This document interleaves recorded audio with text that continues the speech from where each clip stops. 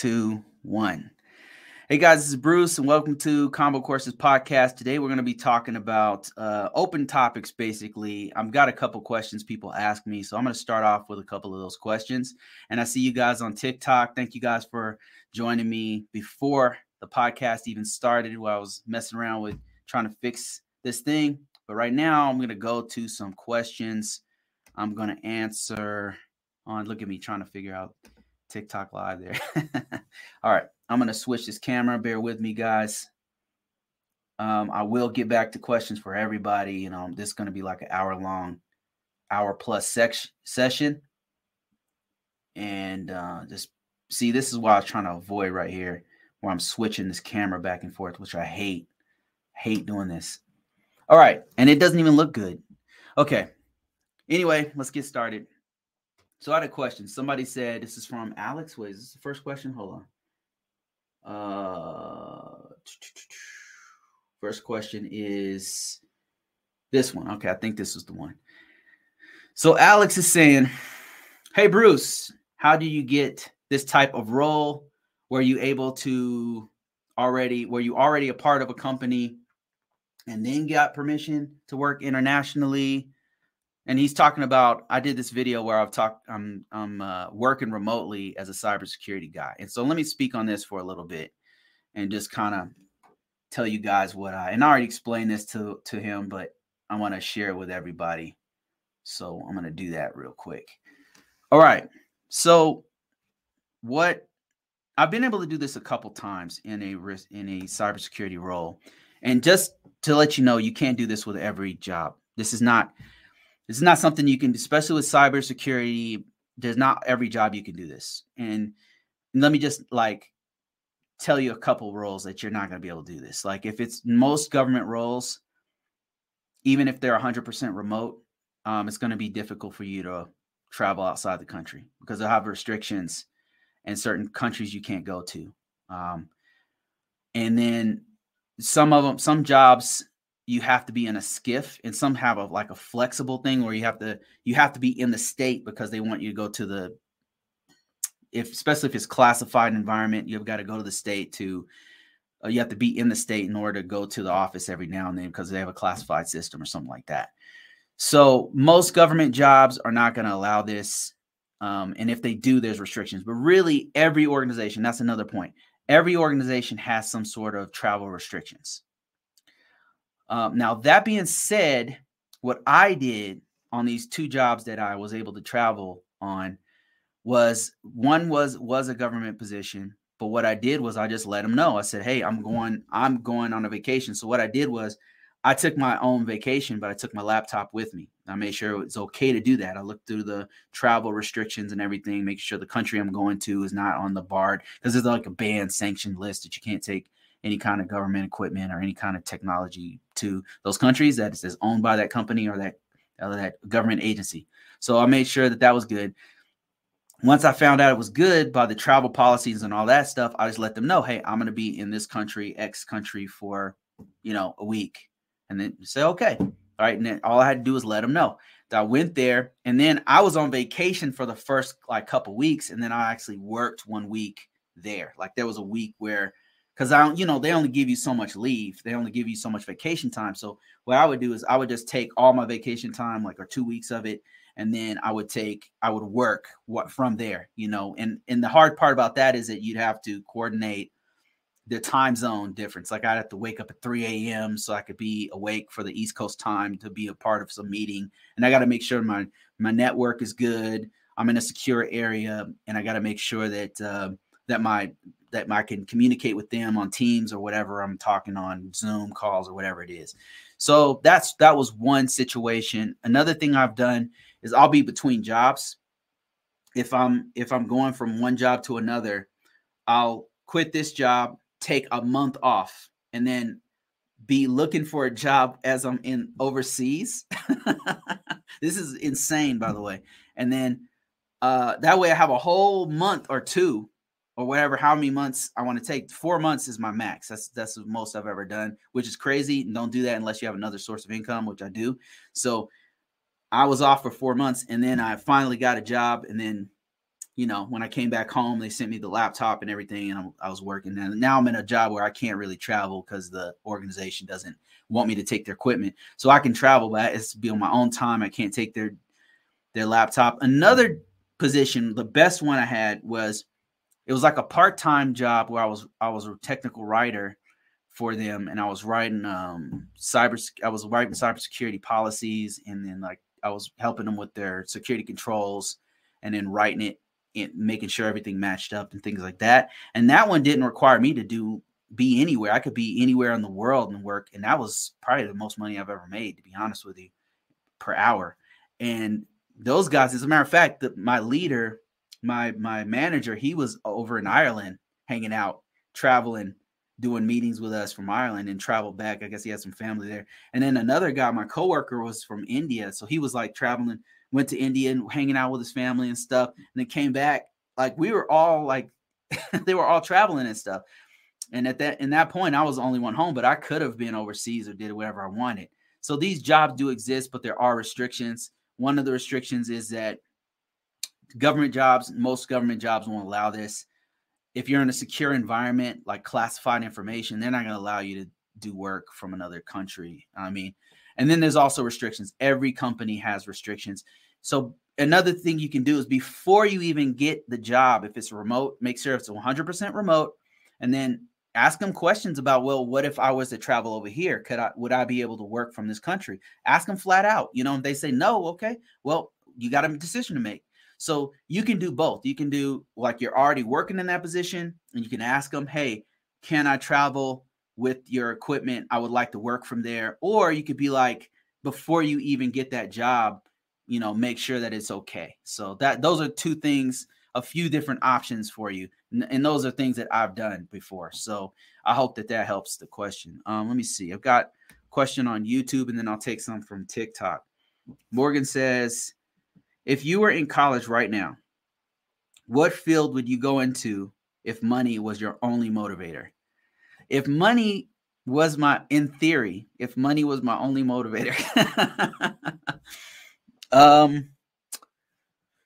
let me see. Right now, what's hot, I could tell you right now, is if you wanted to get a job fast and make a good amount quickly, there's a couple things you can do. There's a huge deficiency in cybersecurity. So cybersecurity is one thing. Another one is cloud.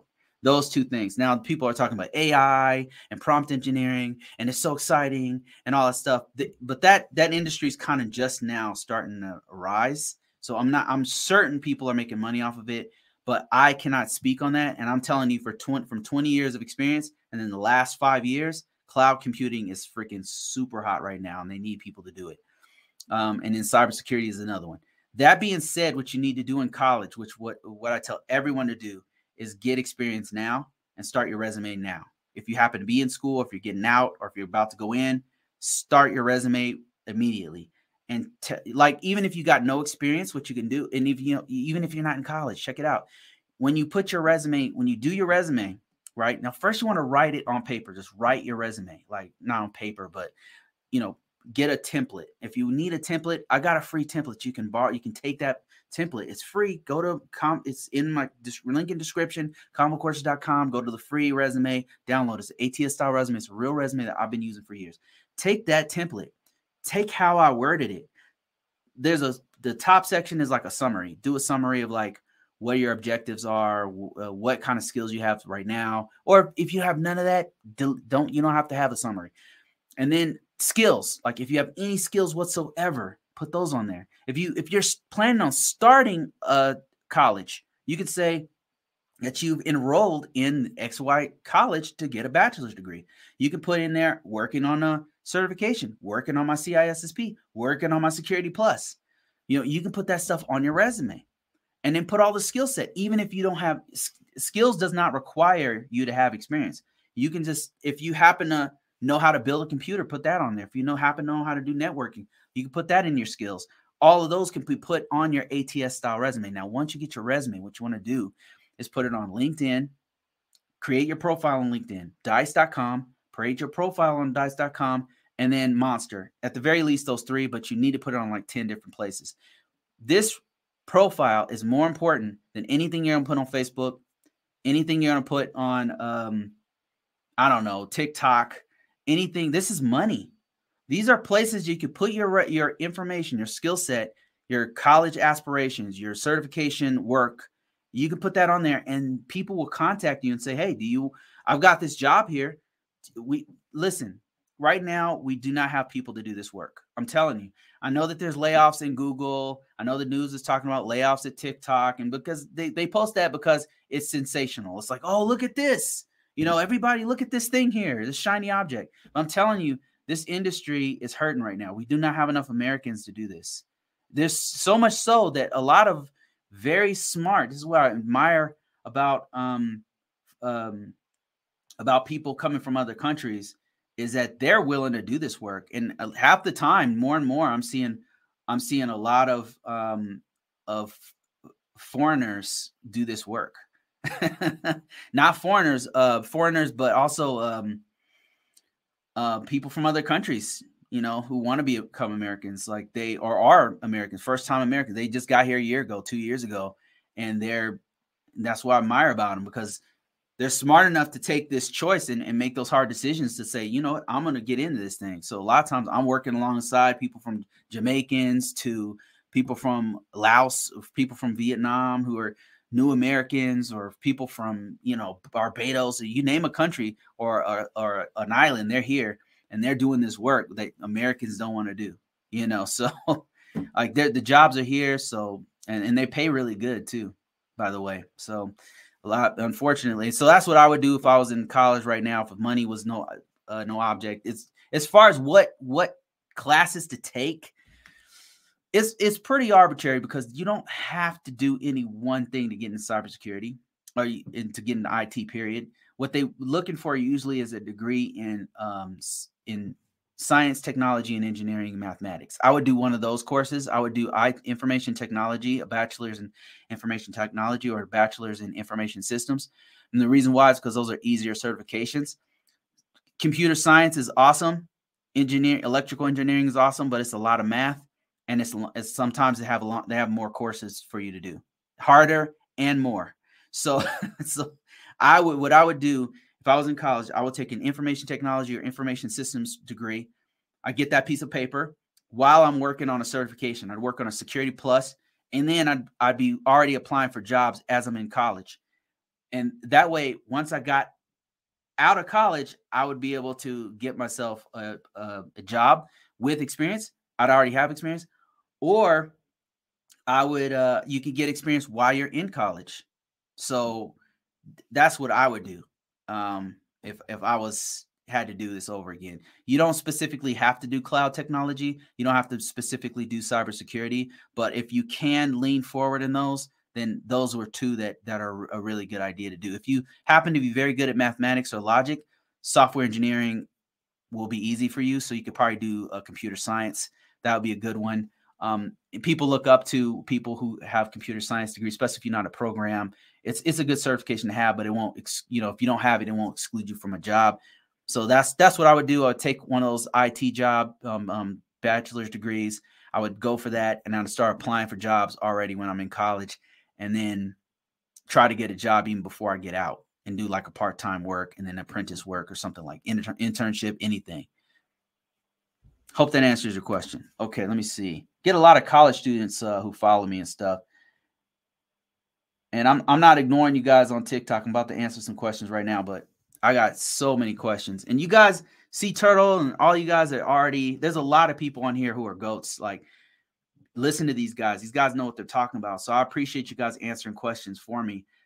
There's guys on here who got me beat. So listen to these guys who know what they're talking about in the comment section.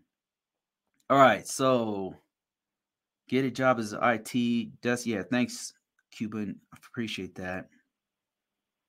Let me see. I'll have a Security Plus, a GSEC, a GCIH, and probably a GCIA by the fall with no experience. What do I do? I guess that's your question. So first of all, the GCIH and the GCIA are really, really good certifications. really, really good certifications. Just with those alone, you should be able to get a job pretty fast. So what I would do if I were you right now, Lost Boys, is immediately put my stuff on LinkedIn. I'd start working on my profile. That's what I would do. LinkedIn, dice.com, monster.com at the very least, but you should put it on like 10 different ones and put on there that you're working on your GCIH, your GCIA, your Security Plus. Put it on there because there are employers who are looking for people with a GCIA.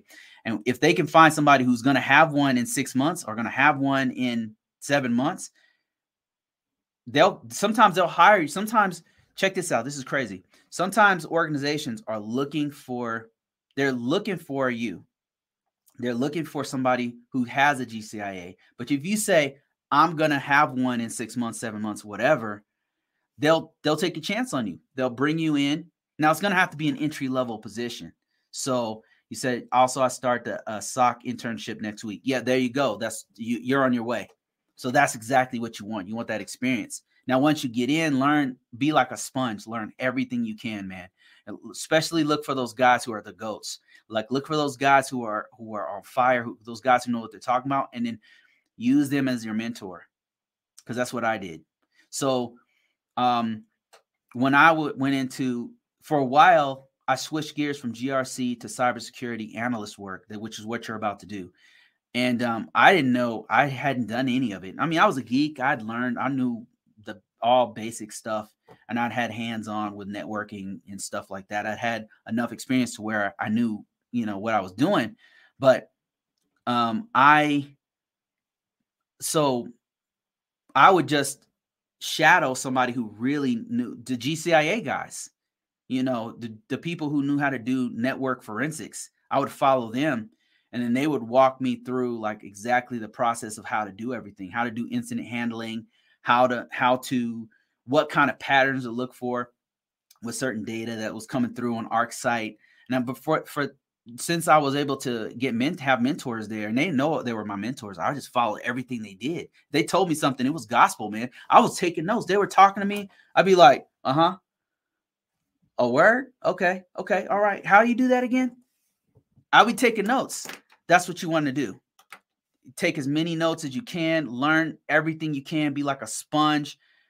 Even the guys you want to really seek out are the guys who don't want to teach. Like those guys, if they sit you down, they can't teach. Like half this IT guys can't teach. They'll get on and they'll just be like, shh, look at their commands. They won't tell you nothing. They'll just be, shh, look at their commands or watch what they're doing, copy it. Right? Be like, okay, they wrote that down. All right. And then go like, type it on your, like, do it by yourself, like copy what they're doing. That's what I did, man. And I ended up being a pretty good cybersecurity analyst. I ended up learning our SIEM, the SIEM that we had there. I learned how to build it. I learned how to build it from scratch. This is how deep it went. I'd never done any of this before, but within a year, I knew how to build a SIEM system from scratch. That's a security incident event manager, and then run data through it and create the content for it. I was able to do all that just from listening. Exactly what I'm telling you. I was a sponge. Everything they did, I made it. It was gospel to me. They were telling me, I'm like, all right. I'll be taking notes. I'll be like, oh, hold on, let me get my notes. And I would listen to everything they said, man. And to this day, some of those guys are still my mentors. I look up to some of those dudes are so smart, right? Regardless of, don't get involved with like the internal politics of it, or you're there to do a job. You know what I mean? Like, you respect what the person knows and not necessarily what the person believes off work or whatever. You don't have to be their buddy or anything, but respect their skill set, right? And that's what I did. I respected this person's skill set. And sometimes it went beyond that and we became friends or whatever, but really it was about their skills, their knowledge. You can't take nothing away from a person's knowledge and skills. And so that when you latch onto that person who's your mentor, then that's the best teacher you can get. That's better than a book, better than any of that. So hope that helps you. Let me see. Let me answer some more questions on YouTube. Thank you guys for joining me. Let me see if I have any. Somebody asked me, how can I get started in cloud with a bank mortgage lending background? So one of the best places to start, let me show you a good common body of knowledge that you can try to start with. Anytime I'm talking to somebody who's in a whole different, hey Joe, thank you for that bonus, man. Thanks for that $5. So anytime you get into a new field, anytime somebody asks me and they're from medical industry or whatever industry, I'll always tell them, like, you got to figure out if you even want to do this, because you might not want to do it. So to start off with, in cloud, here's a really good certification. It's called AWS Cloud Practitioner. This is one of the top certifications in cloud, AWS as a whole. And if you like this, once you do that, and this is not a huge investment. Look at this. It's a 90-minute course. It's $100, and the training is a lot of training is in here. I think they have some on Coursera or whatever, but look at this. You got free exams, you got practice information. It's going to teach you the basics to see if you want to do this. It's just like if somebody said, if I asked you, Joe, hey, I want to learn mortgage lending, like, how can I learn it? Right? You'd probably be like, look, here, you tell me the basics, and then you probably say, okay, shadow me to see what I do and see if you want to even do this, because you might not want to do this anymore. So, and that's the same thing I'm telling you, is like, just check it out first. And this is a great way to invest in yourself. Check this thing out and figure out if you want to do this. You're going to have to, at some point, learn basic information technology. Okay. That just means the common body of knowledge for basic information technology. You'll find that if you want a source for this. Let me see if I can find a really good book, a good resource for you. And it's not going to be expensive. You're going to invest in yourself more and more over time. One of the ones that I suggest people do is called the A+, the CompTIA A+. If you really don't know anything about IT, it's a good common body of knowledge that a really good common body of knowledge that's really good to start, called CompTIA A+. Bear with me. Let me just bring it up here. This was the reason why I suggest this one, because this was my first certificate, one of my first certifications. And it was helpful in that it taught me the terminology. It taught me the basics of what I need to know in hardware, networking, mobile devices, operating systems, software troubleshooting. It's going to teach you basic stuff that you really need to know for this industry. And then from there, it'll, as you're learning the common body of knowledge, the cloud stuff will make more sense. So you can, that's where I would start off, Joe. I hope that makes sense to you. Let me see. And then you ask, I was laid off in February. The only thing I've started looking into is GRC. I did a lot of credit risk analysis due to lending rules, and I have to learn some HIPAA and PCI DSS. Okay, that's a really good start. So PCI DSS is going to be helpful for you to put on your resume. Those are things that you can actually add to your resume, and before you actually put it on your resume, here's what you can do. Here's what I would do, is I would look at this PCI DSS. PCI DSS has a website from the people who created it, and they have a bunch of resources. So what you would want to do is look through their website and learn what you can about you want to get a big picture understanding of how it works. And so actually there's a better site here, PCI DSS security controls. They have a set of security controls. So what I would do if I were you is I would learn those security controls, and then I would reference the security controls and also cite my experience with PCI DSS. So you have a legit experience that you could put on your resume. So this talks about a big picture of all the requirements and everything that you would want to put on there.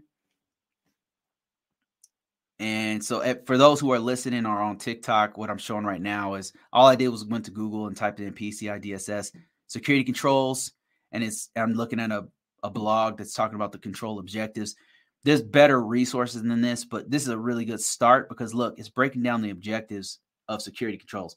maintain maintain a secure network, protect payment and credit card information from the holders, maintain vulnerability management programs. This is the same stuff you see in Risk Management Framework 800, ISO 27001, HIPAA, all of these. There's a certain common body of knowledge that is used across the board for best security practices in every industry. And if you don't have it, that's why you hear about people getting hacked and stuff. They're getting hacked because they're not using these basic things. I know it sounds very simple, but that's what it is. When you read the report, Uber is a good example. So they talked about Uber getting hacked. And so Uber, this 18-year-old or 19-year-old dude broke into Uber and was able to use one of their admin tools to kind of take over their servers. And the dude was just trying to make a point. And lucky for Uber, this dude he wasn't like really malicious, but he was able to get in. And the way he got in is crazy. When you read the report of how he did it, Uber basically wasn't doing what they were supposed to do. I mean, actually, maybe not even Uber. It was like one of the employees was like, what they did was they had a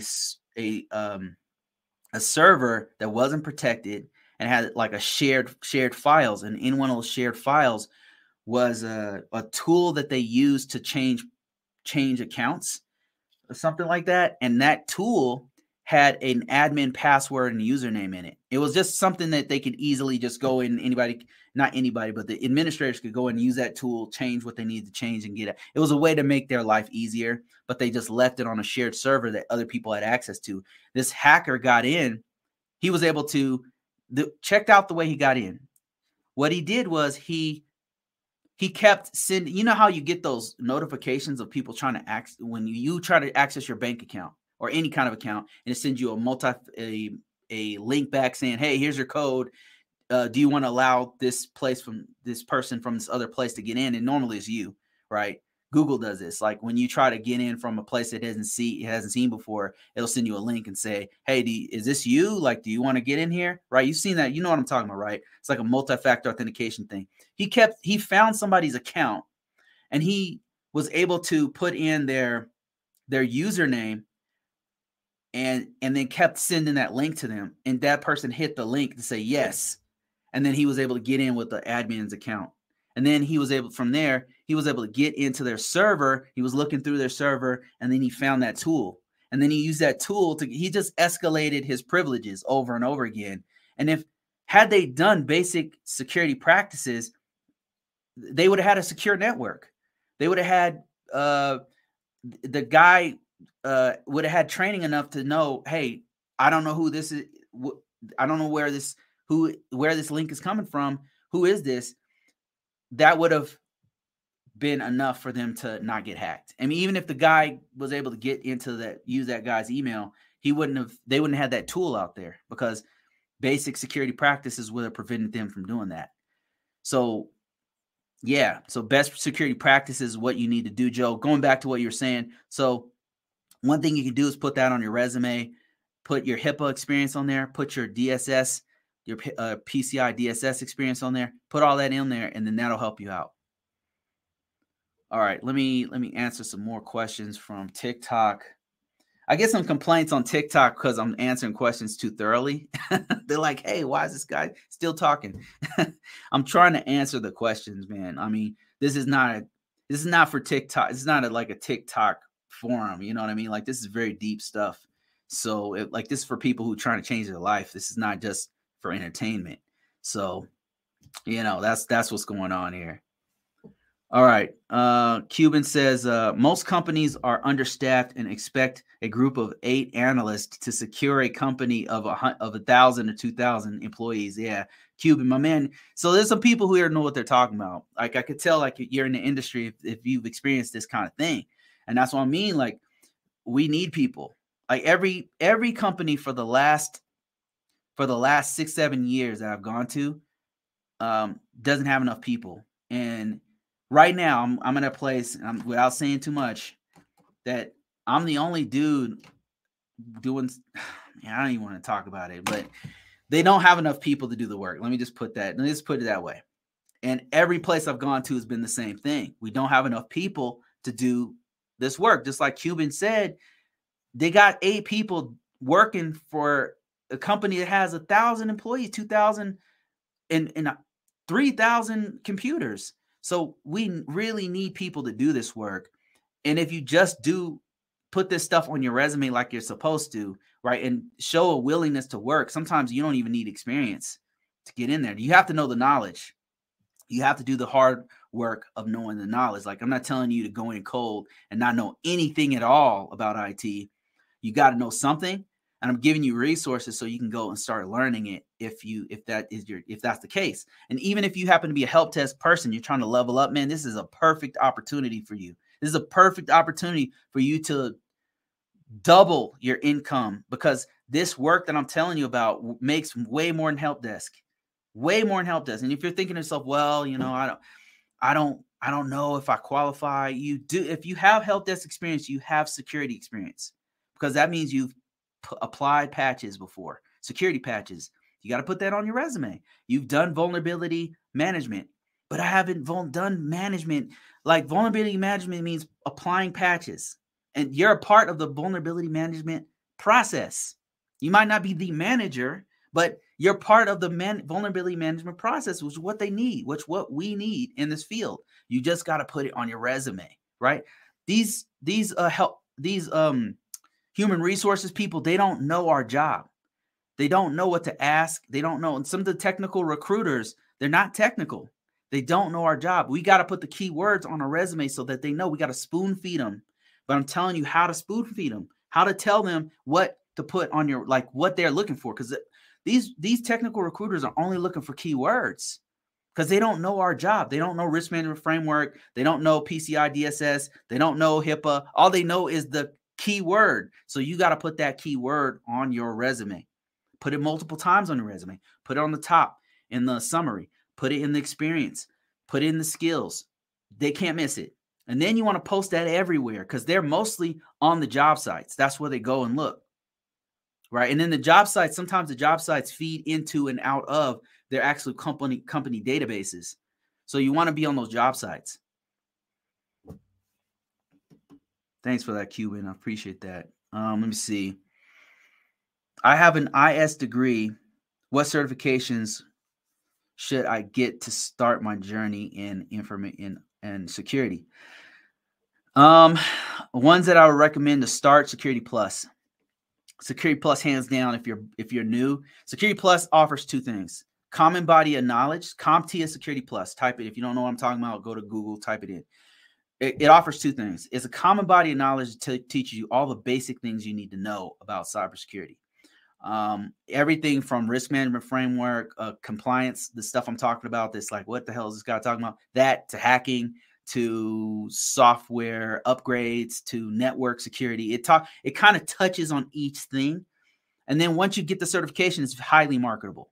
So that's why I would highly recommend Security Plus as the first one. If you want to go a little bit deeper, and if you want to specialize, there's other ones you can take. CEH, if you want to be a pen tester, to start. And the reason why I say CEH is it's not like the premier hacker. You're not going to be Edward Snowden or something suddenly.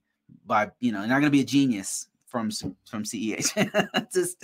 it's just very marketable. So that's why I say CEH is really good. It's very marketable. Once you put it on a resume, people have some idea that this guy knows, and like I said, those technical recruiters, they don't really know. They know CEH just has something to do with hacking. That's all they know, right? They don't know the difference between GPN and they don't know what a GPN is, but they do know what CEH is. You know what I'm saying? So that's why I say CEH is what you want to put on your resume. But so Security Plus, the first one, I would say, if you're entry level. And then if you want to specialize, be like CEH if you want to do pen testing. And if you want to do GRC stuff, you do the ISC2 CAP, also now known as the ISC2 CGRC, which is what I have. That's another one if you want to specialize in compliance. What's another one? Entry-level security. Those are the first one. I mean, those are the ones I would recommend to start. So I hope that helps. Let me go back to YouTube here and answer another question here. Joe says, I was laid off in February. Okay, I read that one. Okay, Joe says, right now I'm learning about SOC 2, and I have 2 years of knowledge with the NIST SP 800. That's great, Joe. You need to put all that stuff on your resume. So, Joe, what you want to do is, first of all, go to link in description or go to convocourses.com, link below, and then look at my resume. So my resume has a breakdown of how you should word it. And you want to use that style of resume. It's called ATS style resume. And you want to put all that stuff, everything you're telling me, like your HIPAA experience, your HIPAA knowledge, your HIPAA experience, your DSS knowledge, your DSS experience, your skills, your SOC 2, learning SOC 2, your experience with NIST 800, all that, any kind of hands-on computer stuff you have when you were working at the mortgage company, man, put it on there, man. Even if it's like, even if your computer was off, if your computer was off and you like had to figure out how to get it back on the network or something, like put that on there, man. Like put it on there. You want to put any kind of experience you can, just it's the way you word it, and definitely put the keywords in there. And when you do the interview, be honest with them about, about your experience. I was a mortgage lender, but when I was there, I did have to help them fix the rent network once or twice. I'm an entry-level person, but I'm trying to learn. If you show willingness to learn when you get in that interview, dude, I've hired people based off of that willingness to learn. I want somebody who's willing to learn more than I want some kind of smart ass coming in there who knows everything. Right. And it's not that I'm afraid for my job or anything, but it's like every organization and every situation has a whole different process. And if you get somebody who's not willing to learn and are not flexible and they have a fixed mindset, meaning they don't think that you can't change them. And this is a problem with some older folks, is that they don't want to change. And you can't have that kind of attitude in that environment. Like you need somebody who's flexible, who has a growth mindset, who's willing to change and willing to, like, if you show that willingness in the interview to learn and tell them flat out, I want to learn this stuff. I want to go deeper. I want to grow with a team of people. You say those words, then that's the stuff they want to hear. And so they will hire a guy who's very willing to learn with less experience than they would a very experienced person who's a hard-headed, egocentric, arrogant dude who knows everything. And if they do hire that guy, they're going to really regret it, because those guys, they're so difficult to deal with. Okay. Thanks, Joe, for that question. Appreciate that. Let me see. God dang, I got so many questions and stuff going on TikTok. I would love to start, but I don't know where to begin. And that's coming from Razor's Edge. So if you really don't know where to begin, and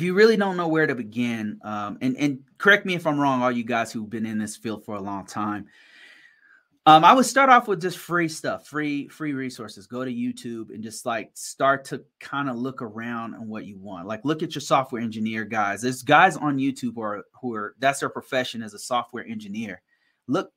Watch their videos, subscribe to them, start watching their videos to see what they say about the pros and cons, especially look for videos about pros and cons of working in that field.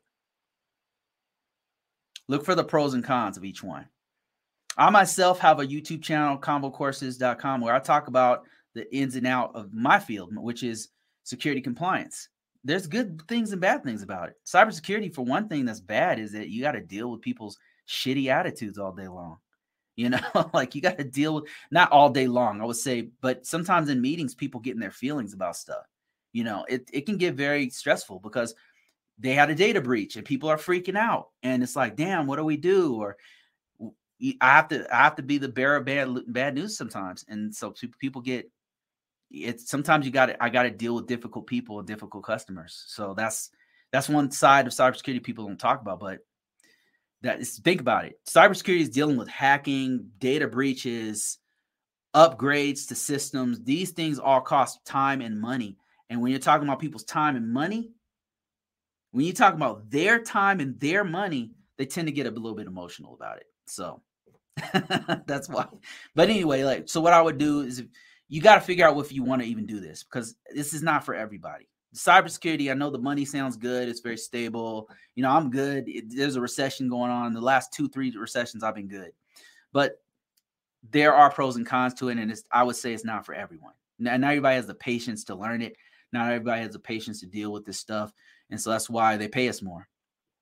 That being said, if you feel like you can tolerate it, if you feel like it's something you can be passionate about, something you can do, you have to like it. I mean, as long as you can do the work, if you're willing to do that, I would start with YouTube and look up, start off with software engineers. Look for real software engineers talking about the pros and cons. Look for real cybersecurity professionals talking about the pros and cons. And there's many different aspects of cybersecurity. So look at the hackers, look at the pen testers, look at the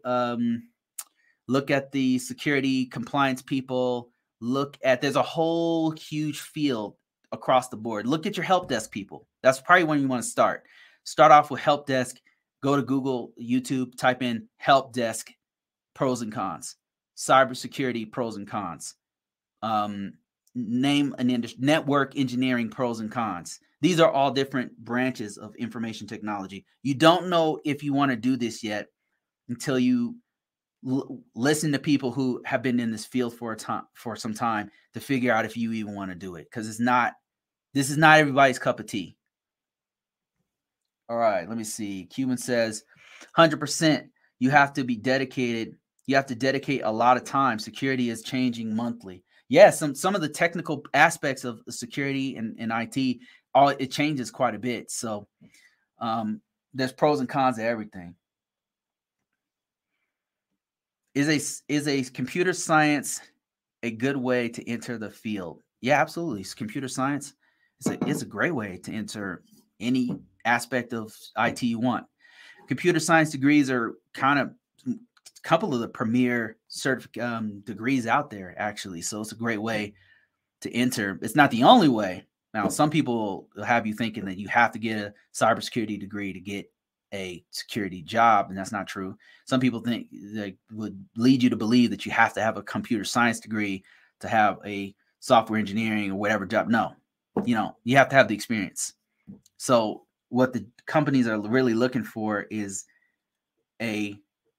typically the experience first. That's really comes first. But then next in line would be a degree, because they have like requirements, but the requirements don't tell you it has to be from Harvard, it has to be a master's degree, and it has to be a computer science degree. No, it says a computer, they have to have it'll say something like either associates or master's or bachelor's, right? And it'll say an accredited college, and then it'll say usually something in STEM, which is science, technology, engineering, mathematics. One of those. Mathematics, that's one of them too.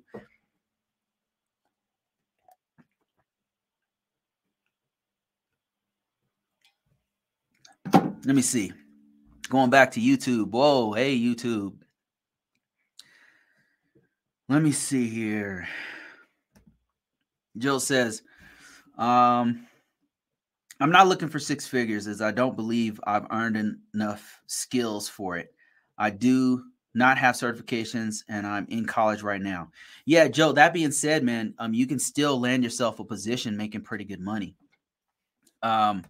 You said, but in order to stay here in Bellevue, Washington, I have to make about 85. And I don't know the range there. I don't know how easy it would be to find a job in Bellevue making 85, especially with no experience. I mean, we could look it up real quick. Let's see. It might take you a minute to get there, if I'm being honest. Let's look at LinkedIn. If you guys didn't know, I have a LinkedIn page. I'll put the link in the description if you guys wanted to join me on LinkedIn. I pretty much join everybody. So what I'm going to do here is just switch my page. If you want to find me, it's go to LinkedIn, just type in Bruce space CISSP space RMF, and you'll find this page right here that I'm showing on my screen.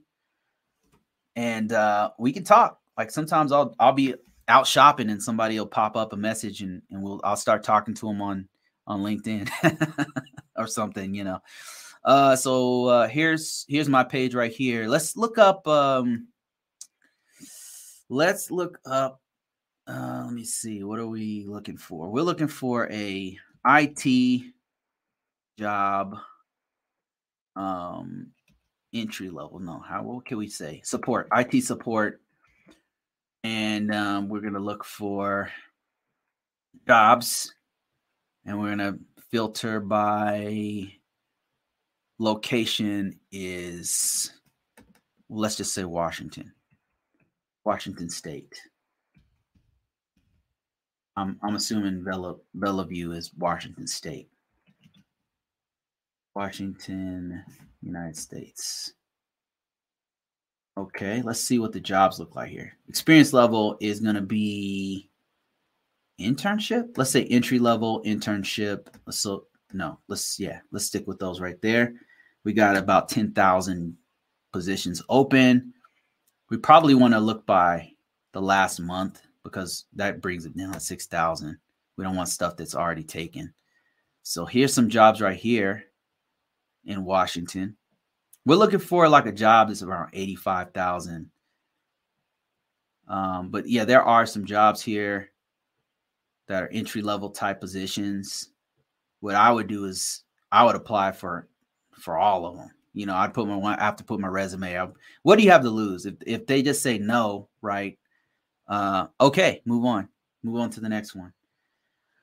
So that's one place you can search. Another one would be Indeed. Indeed has a better search function, in my personal opinion. But let's look for IT. Let's look for IT entry level support. Let's say support.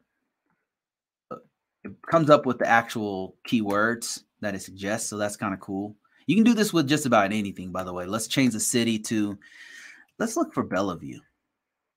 Bellevue, Washington. There it is right there. Let's see how many jobs total. 240 jobs. Oh my Lord. That's not a lot. That's not a lot. What are they paying? So they got some $80,000 jobs, but not a lot. So there is some stuff here, but I don't know. Okay, hold on a second. Wait. Right back.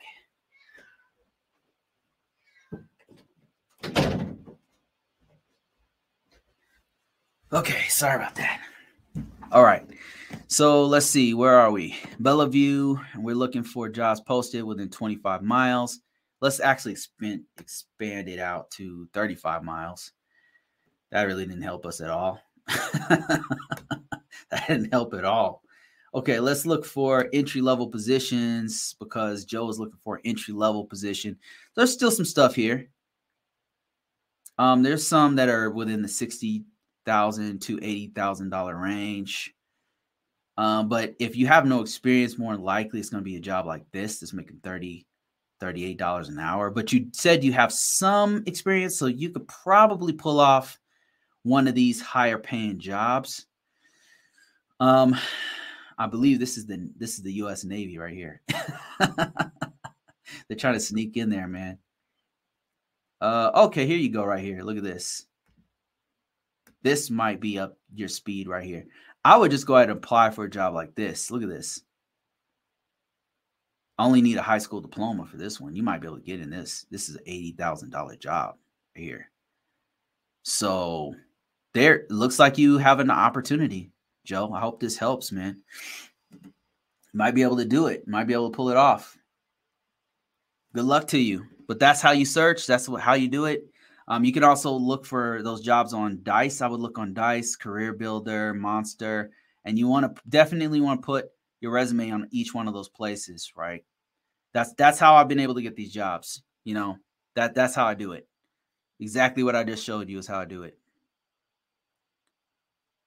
85 to start is tough, not impossible, but tough without experience. Yes, that's absolutely true, especially depending on the location. The location, like if you'd said, "Oh, I'm in the DMV area," you know, that's DC, Washington, Virginia area, then that's a whole different ball game. Like 85 is, yeah, you could probably get it. But Washington State, I'm not sure about that one. That would be difficult to do. Like Cuban just said, he's right. That's hard, but not impossible. But you can do it. especially because you said you have you have some experience and then you have a lot of knowledge. So it's possible, but you want to like really work in any experience you have is what I would say on your resume. And don't, I'm not telling you to lie in your resume, but if you've ever fixed a computer at your job in the mortgage company, you might want to put it on there. You know what I mean? Like embellish it, don't lie, but like if you help them fix the network or you something like that, you want to like word it to where, all right. Okay. I got a couple questions here. Thank you, Joe, for that donation. I appreciate that. He says, it's not much, but I want to support and say thank you for everything you've done and you're doing. Thanks, man. I appreciate that. All right. Mr. John says, what are your opinions for Risk Management Framework 2.0? What are you noticing the great areas? What are the areas of updates from the previous? Okay, I've answered this one before, but since you donated to me, my friend, which I very much appreciate, let me show you real quick. So the biggest changes for the NIST 853, if you guys didn't know, NIST 800 Risk Management Framework is a government's GRC. GRC is governance, risk, and compliance. It's making sure organizations are in line with different industry, state, government standards. Things like, if you think that that's irrelevant, think of any time you go to a bank, they also have to have GRC. If you ever go to, the only thing that's helping us to function as a society and have all these perks is GRC. To be honest with you, it's not talked about, but if you go to Target and you put your credit card information in a system, that's GRC as well. So government has to protect our systems with GRC too.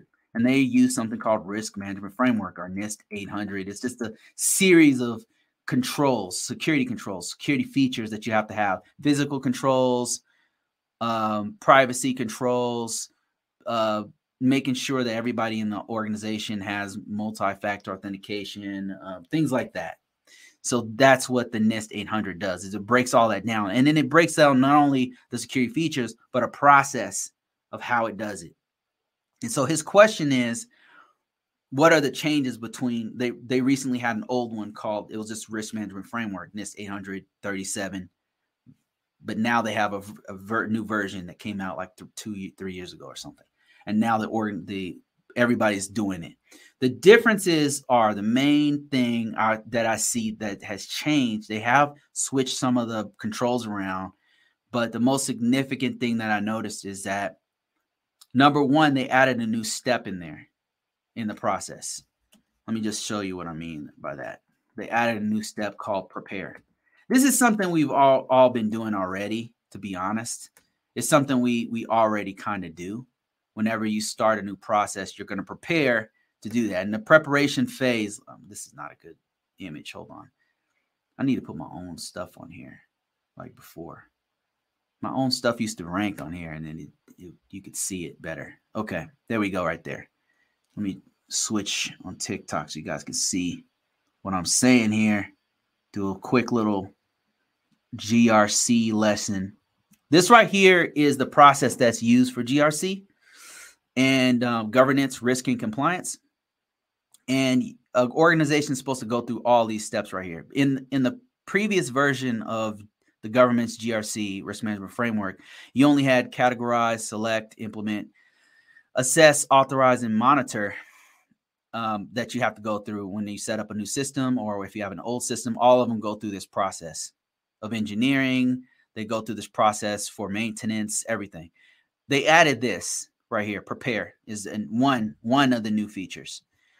This prepare phase is something we already really do, to be honest with you. So prepare is like getting in contact with all the points of contact, telling them, hey, we've got to do assessment of the controls. I'm just letting you guys know. Or, hey, this thing's going up for authorization. Contacting the firewall guys and saying, hey, I need let me get the rule set. That stuff has to go into our package so we can send that forward. Or, hey, we've got to do some monitoring of the controls. We got to do a scan on Thursday.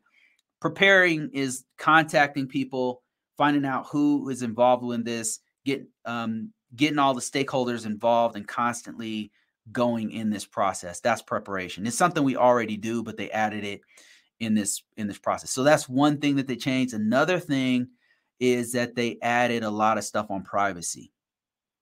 What you'll find is privacy is integrated throughout the new process. As a matter of fact, the whole name of the new one has changed to privacy. So it's NIST 800-37 V2, right? A Rev 2. And so the name of it, the whole name of it has changed to this. This is the new name of it right here. Is Risk Management Framework for Information Systems and Organizations, a lifestyle approach to security and privacy. So throughout the document, this document here, they talk about they integrated privacy from the very beginning. So they don't before they would separate privacy in this own little basket, in this own little box.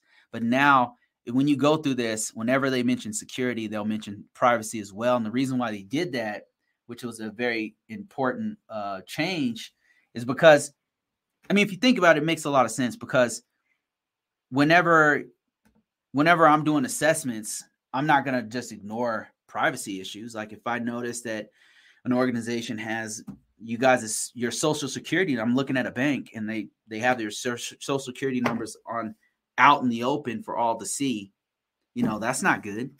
Or if I'm in the government and I see classified information just laying out on a desk that has a list of people's names on it. Privacy is a sensitive information. So privacy, to answer your question, number one, they added a whole nother step, which is preparation. And then another thing they did was they integrated privacy throughout the whole they integrated through the whole process, through every part. All the controls reference privacy in some way, shape, or form, if it has anything to do with it whatsoever. So those are the main two things. Like if any takeaway that you have from it, if you want to know more about it, if you read the new, and you don't have to even read the whole thing, but as you read through it, you can get to chapter 2. And by that time, you'll be like, okay, I see what they did here, because it's privacy, security and privacy. So those are the main things that have been changed. I hope that answered your questions, John. Thank you for that donation, by the way. Let me see. More questions. Thumbs up. Dan Driving Man. Thanks, man. Thanks for all your support over the years, man. This dude's been supporting me for years, man. Thank you for your support, Dan. I appreciate you, man. Were you in the Air Force? Yes, I was in the Air Force for about 8 years, where I was a security forces member started off as a weapons specialist in like Montana of all places, Malmstrom, Montana. And yes, I was the only black person within a 1,000-mile radius in Montana, because there's more deers than there are humans there. But yeah, so I was stationed in Montana, and then I traveled the world in the military, and then I cross-trained. I changed my MOS. I changed my job in civilian terms to communications, which was a great move, because I'm more of a better fit for that, and learned how to do help desk. Was where I started. I did some network engineering. I did a big one was certification and accreditation, which is what I'm talking to you guys about now, which is it changed to risk management framework. So yes, the answer is yes. Military police. Yes. Another name for security forces is military police. This man knows my whole history. Dan, how you doing, man? And Dan, weren't you in the Army? Okay, let me see. One more question here on TikTok. Somebody said, I'm doing the CYS Plus certification. You think I can find a job when I'm finished? JP, if I'm being perfectly honest, man, yeah, you can find a job, but it probably won't pay what you're thinking in the beginning. All right. So in the beginning, you got to pay your dues just like everybody else. You got to learn the industry, right? So you're probably not going to out the box make 100,000. It's very uncommon to see that kind of thing. I know people talk about it, and there's an exception to every rule. However, when you first start, typically it's going to start off at very humble beginnings. So can you get a job? Absolutely. Make sure there's a few things that you need to know before you start applying. Number one, you could just start applying right now. Get your resume together. Put keywords on your resume. Keywords that you want to put on there is that you're actually working on the certification called CYA+. Another thing is any kind of experience dealing with computers. You want to put that on there. Any kind of skills you have, including the skills you gain from CYA+, you want to put that on there.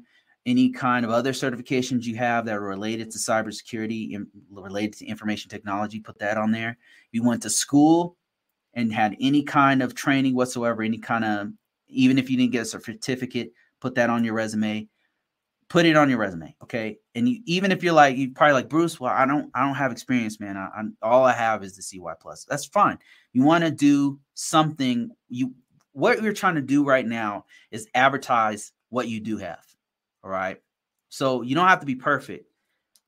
And the way that they're finding most people these days is to go on the job sites. The job sites is where all of the instructors are going. Where all the HR departments are going. It's where all the technical recruiters are going. It's just the easiest way to find people. So you want to put your stuff and create a profile on those sites. And that's LinkedIn, Dice, Monster. That's why I keep mentioning it, because it's the best way to actually show yourself. Put your stuff out there now. They need to know. How can they find you if they don't know who you are? Like, you got to put who you are and what your skill set is. And they're looking for people at every level. They're looking for apprentices. They're looking for people who just got out of college. They're looking for people who have 20 years of experience. They're looking for every aspect, but you got to tell them that you're out there. So is there a chance that you can get a job? Absolutely. Will it be the kind of money you want? Probably not in the beginning. That said, it kind of depends on where you live, but you got to post your stuff out there. Security CYA+ is great. You're probably not, it's probably going to be in a job you don't necessarily like in the beginning. Remember, it's steps. You'll get there, but you got to take that first step and put your stuff out there first. Like right now, you need to do that right now. So that would be my advice to you, man. I hope that helps. Let me see. Lagging just a little, but not bad. Thanks, man. I appreciate that. Let me answer some more. Do you have projects on your resume? What kind of projects do you mean, Cuban? Oh, you're asking somebody else. Okay. Thanks, Cuban. By the way, thank you so much for answering other people's questions. I got like 100. I can't answer all these questions, so I appreciate all you guys who are in this field already answering questions for other people. Really, really appreciate that. Because that's the name of the game. We're just trying to help each other out to level up,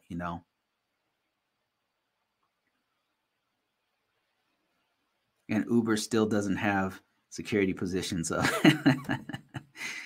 Let me see here. Answered more questions. Most of them are PM people, but aren't very technical. Project management people. Are you referring to Uber?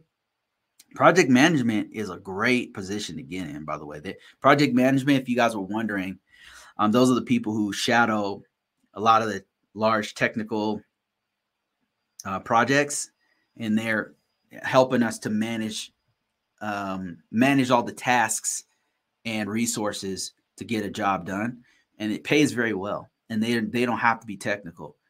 So that's a really good path to get in, especially if you're older like myself, but you're just getting in this and you're trying to find something better than being a teacher or better than being a nurse or something. And you're like, I need something that pays. You don't want to learn all this IT stuff. Project management is something you should really look into. Jojo says, how long does it take to get a CompTIA A+ certification? Really depends on your study, because there's no time limit. It's for me, I can just tell you how much long it took me to do it. In the military, they sent me to a boot camp. Now, you don't have to do this, And boot camps are very expensive. So they literally spend thousands of dollars for me to go to boot camp.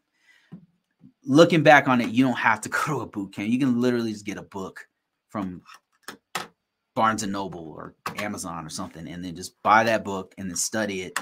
Depends on your study, to answer your question. For me, after the Air Force sent me to a boot camp to learn A+, and we crammed it into my brain after 2 days of study, I took another 2 or 3 months to study on my own, and then I took the test and I passed it. So for me, it took about 2 or 3 months. It doesn't have to take you that long. It depends on your study habits. You can do it at your own pace. If you're starting from scratch, it's going to be a little harder. If CompTIA A+ is going to take you longer. But if you starting from nothing, it's going to actually feel hard because you don't know the terminology. You don't know, like, all this stuff is new to you. So it's going to be difficult for you. It's probably going to take you a few months. Security Plus is based on the knowledge that you get from the A+.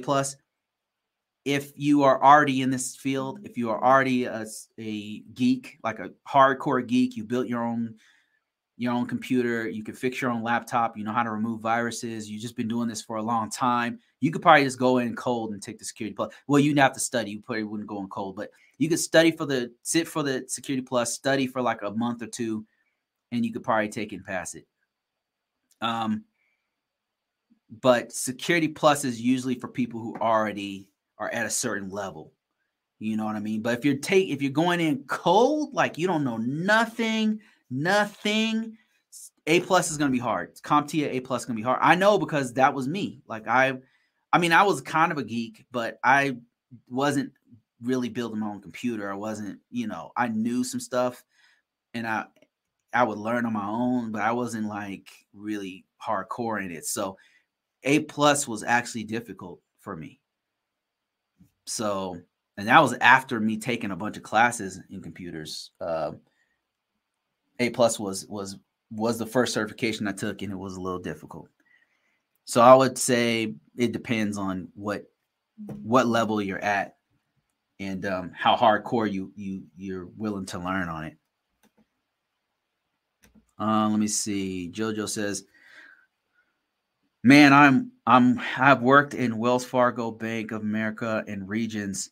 I'm mortgaged out and now trying to network my butt off to get in tech and finish my computer science degree by 2026. Man, Joe, you have a plan, man. This is more than what most people have. You have a plan because that's where it all starts. So the fact that you already have a plan to actually finish your degree by 2026, you can put that on your resume. The fact that you already know PCI DSS or even what that is, which is amazing because most people do not even know what that is, to be honest with you. Put that on your resume. Anytime you work with PCI DSS, anytime you've protected people's HIPAA data, anything you've done, put it on your resume and start now. Start now. Put your stuff on your resume and then put that ATS style resume up on Dice, Monster, and LinkedIn at the very least. I would suggest if you're really serious about making money, if you're really serious about doing this, put it on put it on the top 20 site. I'm not joking with you. Put it on the top 20. Once you get your resume tight, like get it solid, put it on like the top 20 sites and somebody will contact you about a job. You don't want to take the first thing you get offered, but you will get offers, man. It will work. Trust me. This is the part people don't listen. I say it over and over again and do not listen. I'm telling you, that is it. That's the secret sauce. That's how you do it. I got books that walk you through all of this stuff. I've literally walked you through the entire process. I thought about it, sat down and said, what am I doing right? Because I'm obviously doing something right. Jobs are not hard for me. Money's not hard. Listen, relationships are hard. Okay? I'm on my second freaking divorce. Like, for me, it's hard. Being a father is freaking hard. I'm a single father of 2. It's hard. No, it's not hard for me. You know what is not hard for me? Finding jobs. Finding jobs and making money is not hard for me. That I know how to do. That I can tell you guys how to do. So listen to me. Take your mother effing resume and post it on those sites that I told you. In fact, do it on 10 different ones and it will work. I'm telling you, it works. Buy my book. Check out my book. Go to Amazon.com. You can go to Convocourses.com. It's there. I've got one. You don't like reading? Listen to the book. It's an audio book. It's an audio book. It walks you through everything that I do. Everything I'm telling you here, I'm walking you through this book. Let me show you what it looks like.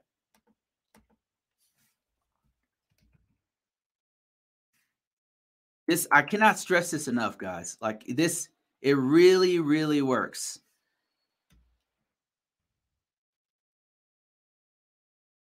Computer, cyber security jobs. It's on Amazon right now. You can also find it for cheaper on my website.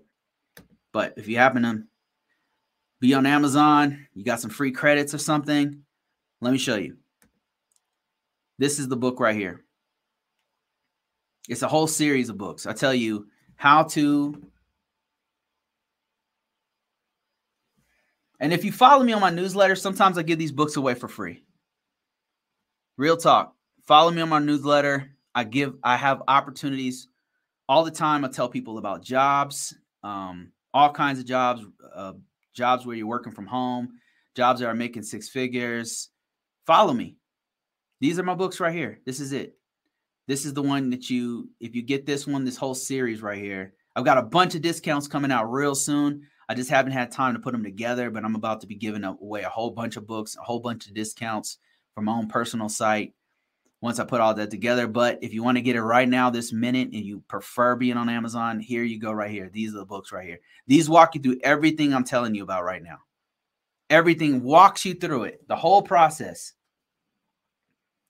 And I have a course that literally shows you the screens where I'm showing you exactly what to do step by step by step. If you're serious about this right here, listen to what I'm telling you. Listen to what I'm telling you. Put your resume on all those sites. Do what you can. You got to put the keywords on the resume, okay? It can't be just a blank sheet. Like you got to put, but if you don't know what to put, you need an ATS style resume. ATS stands for Application Tracking Software. It's just a very basic format. And if you want a template of that, you can go on my link in the description, link below, go to Convocourses.com. You'll see a free downloadable of my real resume. You can download it. Look at how I worded stuff. You don't have to have 20. I have 20 years of experience. I got all these certifications. You don't need all that stuff. What you do need to do is use that format. The format that I'm using there is what you need. You don't necessarily need the summary part. The summary part is just a way for you to put all your experiences in one place. It's like a cheat. It's like a cheat code.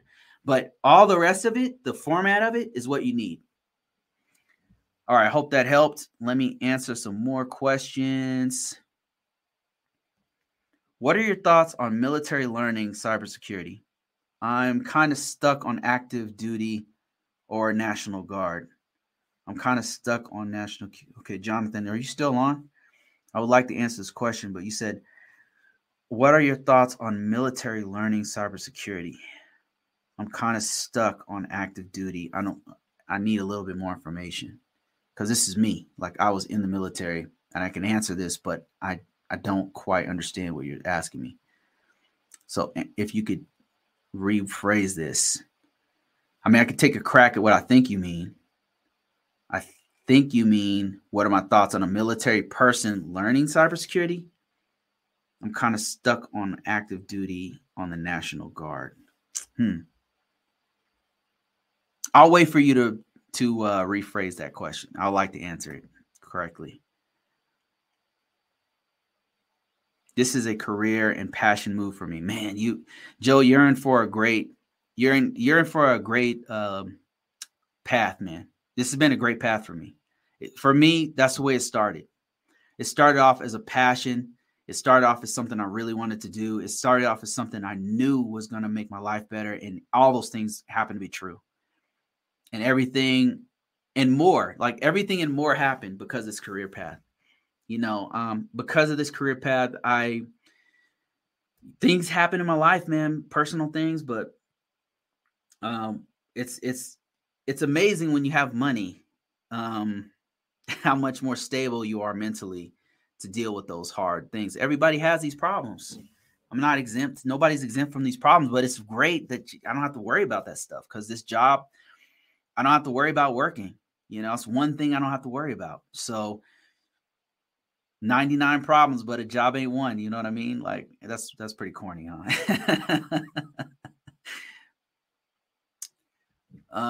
If you're having job problems, I feel bad for you, son. I got 99 problems, but a job ain't one. Somebody needs to contact Beyonce's husband and give me a contract. Okay, Joe says, I look at the cons and trust me, I've yet to see any tech person say that they've been called a black redneck. Like, what? Like I get called in mortgage. I don't know what that means, but that is hilarious. You just made my day, man. I don't know why that's funny. A black redneck. Oh, that's a good one. Oh man, just made my day with that one. Do you think a CCNA is necessary before focusing on cloud? Seems like a strong networking. Seems a strong networking base is needed. No, CCNA is a whole nother level, my man. CCNA is hard as hell. It's no. Okay, so let me see if I can find a pretty good. You don't have to have super. Okay, so how do I explain it? I used to have a CCNA. This is why I know this question. How do I explain this? Okay, CCNA is like let me see if I can show you like what goes into a CCNA. That'd be the best way to explain what C. So CCNA, while I'm typing this, CCNA is a Cisco Certified Network Associate. And it's one of the entry, it's not like really an entry level certification. It's pretty hard. Curriculum. I don't know how to spell. So CCNA is specifically, it's a vendor level certification. That's another thing. So vendor level certification is like, it means like one company is putting that forth so you can learn their product. They don't care if you learn, like you have to learn the basics of networking. But when you get a CCNA, you're learning how to do it on their product. And unfortunately, there's no good, in my personal opinion, okay, there's no good vendor agnostic network certification. I know some people are thinking, what do you mean, Bruce? What about the Network Plus? I said good. I said, did you hear what I said? I said good certification. No, I have the Network Plus, CompTIA Network Plus. Okay, let me see. It's not very marketable, but it tells you the basics. That's about the extent of the networking stuff you really need to know. Network, I'm trying to find what goes in the CCNA. Okay, here's something. This is a little something right here. So what goes into a CCNA looks a little something like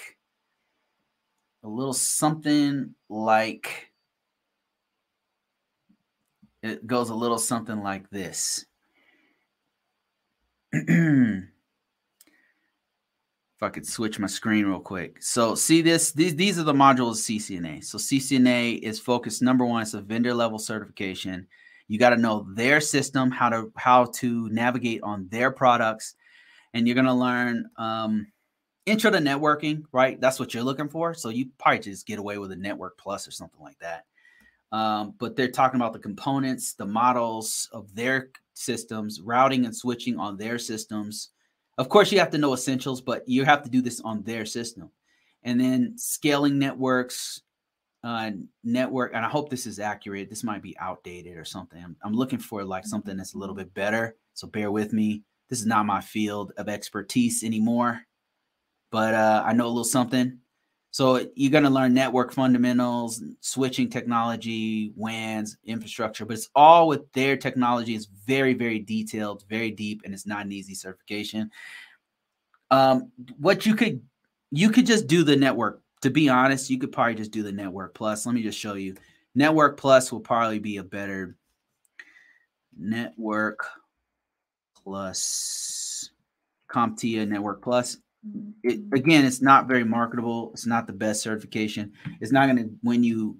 It's not going to win friends and influence people. It's not going to make you money necessarily. It is what it is. It's the CompTIA Network Plus. So, it's not a Security Plus. It's not an A Plus. It's a Network Plus, and this is very basic. And unfortunately, there's nothing better out there that's agnostic on networking, but it's going to tell you the network fundamentals.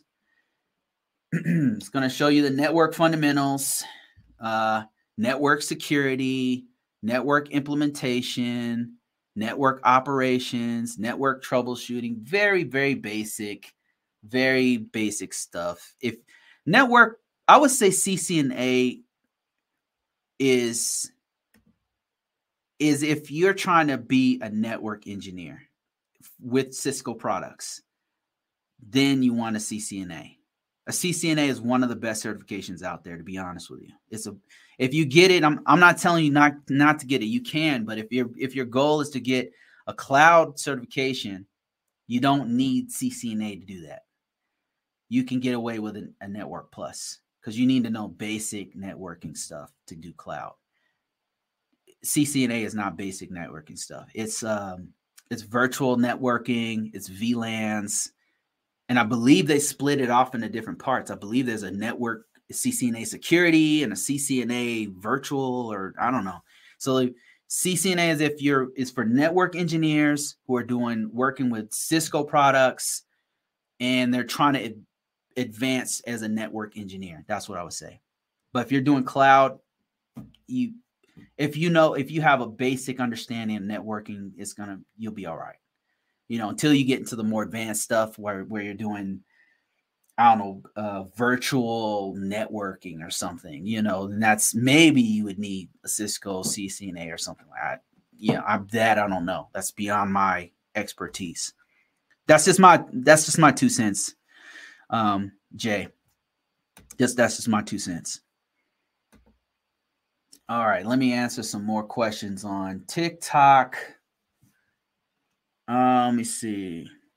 Do I need a master's or an associate's degree to make 6 figures? That's a stretch, brother. Do I need a master's or an associate's to make 6 figures in IT?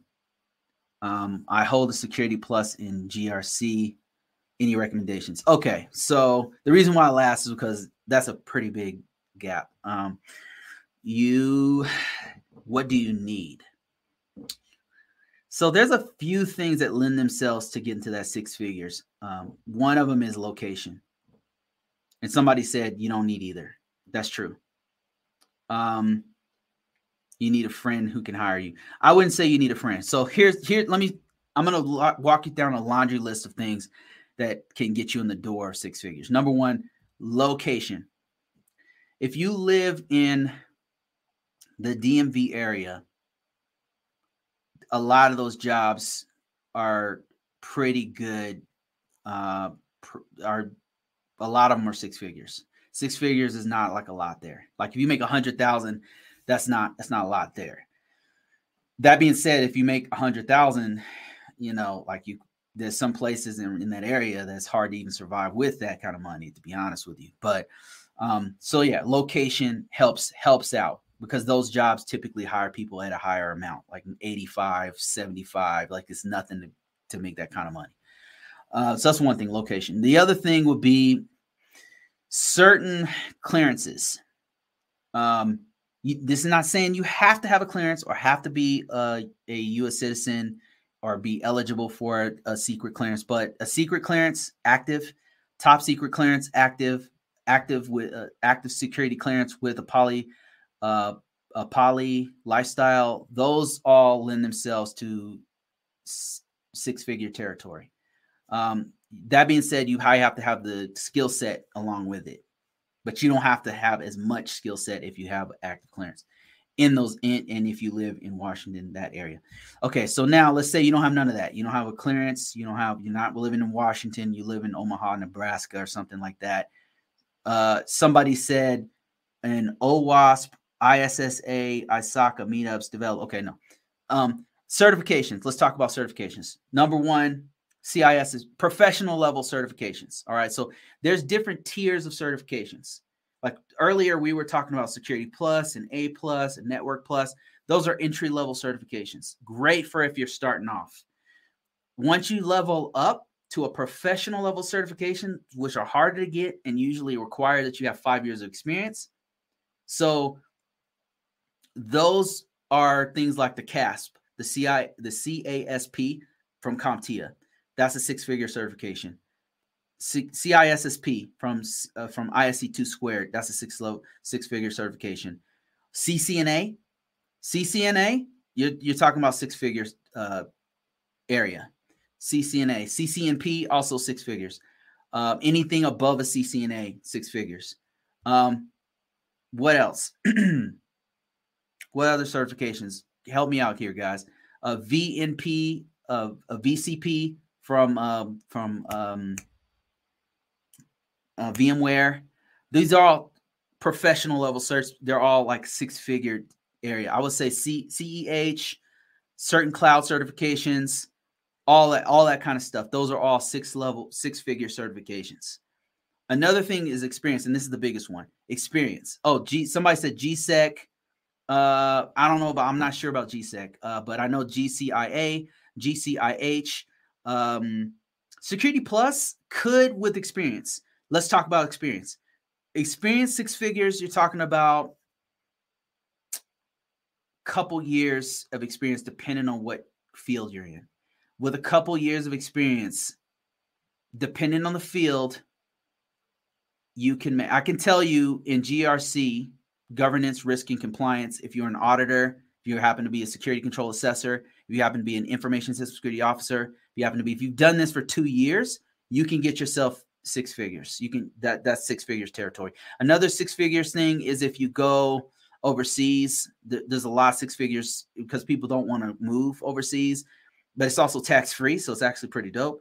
Another thing is you talk about degrees. So let's talk about degrees. Degree, six figures, bachelor's degree and above. Bachelor's degree and above. That doesn't guarantee that you're going to make six figures because normally they want you to have experience. So experience is king. But the thing is, if with a bachelor's degree, even with 2 years of experience, you can get six figures easy, maybe even with 1 year of experience, depending on the job. And then another thing is the organization. Some organizations don't pay less than six figures. Some organizations have a higher average than others.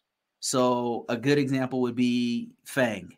That's Facebook, Apple, Amazon, Netflix, and Google, and probably Twitter. All of those are probably 200,000, 180,000 with stocks.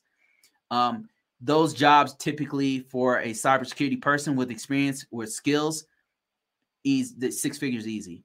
Now, if you're talking about, somebody said, do you think Microsoft certifications are worth it? Yeah, so Microsoft certifications are a good example. So there's professional level certifications in Microsoft that also lend themselves to six figures.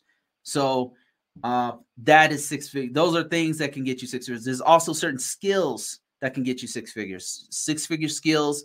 And help me out, guys, if you guys have things that you know of. One would be if you happen to be good at SIEM technology.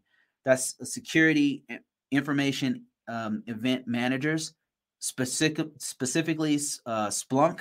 That's a six-figure skill, especially if you have like a year in on that one. If you happen to be a programmer with certain code, certain types of programming lend itself to six figures because there's not a lot of people doing it, especially if you happen to be good at it. That's six figures. If you happen to be really good at pen testing, OSC, OSCP that's a six-figure certification. So many different things that can get you, skill sets can get you six figures. So I hope that helps you out. Like if that's what you're aiming for, and it really should be all of our aim. But those are some things that can get you in that door of six figures. Six figures is not really a big deal, to be honest with you. So let me see. What is your role and what is my LinkedIn? So I was sharing my LinkedIn earlier. So if you go to LinkedIn and type in Bruce space CISSP space RMF, you should find me. And my role right now is I work for a government agency as an information system security officer, doing information system security officer type shit. And it sucks. I hate it. But anyway, let me see. MV says on YouTube says, what is the roadmap for learning programming to help you in cybersecurity? So there's a couple of software that you can learn. Certain programming languages you can learn that's going to help you in cybersecurity. You don't have to. I'm not a programmer. I don't know. I know like HTML, like a little bit, and I still have to Google it. You know what I mean? Cascading style sheets, but things that are helpful is there's one called regex. Regex is really good it's not even a language, it's more like a scripting language. There's a bunch of scripting languages that help you out. Here, let me show you my screen here. So regex is a good one to learn, and the reason why I say it's good to learn is because a lot of the tools that we use regex, like Splunk uses regex. Different SIEMs use regex. You can use it on on routers, and you can use it on a lot of security devices. So regex is not even a software. Another one would be Python. Python's super helpful. I have not had to use it, but there's been times when it would have been very useful for me to know, because it just makes my job easier. So scripting, really, these are helpful tools to know. Another one would be PHP is a good one. Perl is another good one for our field. That one's come in handy a couple times. Another one is what's another one? Help me out here, guys, if you guys know any other languages that are good to know. Do you have to know them? No, you don't have to know them. It's not a prerequisite or anything, but they're good to know. It's going to help you out a little bit. And it's helpful, but not necessary. Let me see. And Michael said, I have level 3 certs. My question is becoming more a cloud expert doing GRC. It will guarantee to be a remote worker. Nothing's going to guarantee you become a remote worker. Nothing guarantees you to become a remote worker. The best thing you can do is help your skill set, is get you closer to, is increase your probability. Okay. There's no, increase your probability by, let me show you what I mean. So here's how I've increased my own probability to getting a job, a remote work job. Let me show you a couple things. And I talk about this in a book I wrote, but let me just show you exactly how I'm able to do it right now, live. If you're interested in this, anybody else, follow along with me. Here's my book. I wrote about how to get in this field, all the stuff I'm telling you about here. I break it all down to you. It's on Amazon. It's called Cybersecurity Jobs, Resume Marketing, one for working from home, one that breaks down all the paths. I'm not a hacker. I've not been a hacker. I do not know programming, but I'm making 6 figures. I'm doing really good. I don't work remotely. But let me show you. So if you go to LinkedIn, here's my LinkedIn. Somebody asked me, what's my LinkedIn? Here it is right here, Bruce Brown. And if you want to know, it's Bruce space CISSP space RMF. That's where I'm at. So here's what I do. So in my profile, first of all, fill out your profile completely. You don't have to do all this extra stuff of me posting things or all that kind of stuff. Just put everything that you've done, put it on here. Number one. All right. The next thing you want to do is for a remote position is do this. Watch this. Go to about. Where's about at? Where's about? Here it is. So in about, if you go to more, look what I did here. These words right here. Looking for remote work, doing risk management framework. I know it sounds very simple, but this has worked for me. And you do that on every platform. If you want to work remotely, ask for it. And apply for it. Apply for those jobs and ask for it. And a lot of times people will contact me and say and tell me, hey Bruce, this is a remote position, by the way. They'll start off their sentence saying that. And it's because I ask for it, and I'm applying for these jobs all the time. That's how you do it. So is it going to help? Is it going to help you to put GRC on there and be a cloud expert? Yeah, sure. But do more than just that. Do more than just, you got to put it on your resume, apply for remote jobs. Now, remote jobs are a lot harder to get. They're more competitive.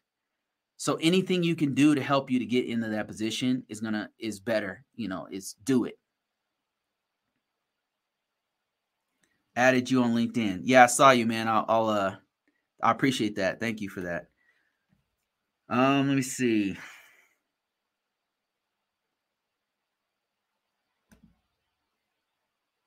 Before I answer more of those questions, let me see. Somebody says, I'm doing the CYSA Plus certification.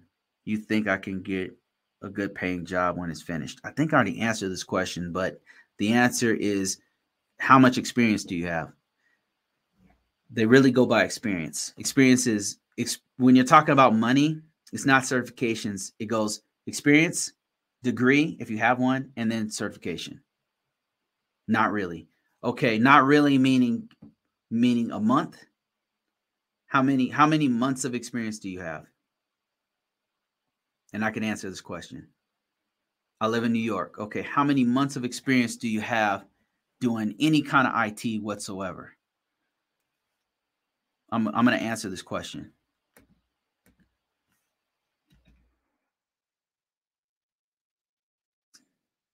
Indeed.com. In help desk. Okay, that's good. 6 months. All right, that's a good start. Oh, in 2015. I did access management. Okay, well, I mean, put it on your resume. That was a long time ago, but it's gonna be, it's not gonna, more than likely won't be a lot of money. And I know New York is not cheap, so just the certification alone is not gonna necessarily get you the kind of money that you're looking for.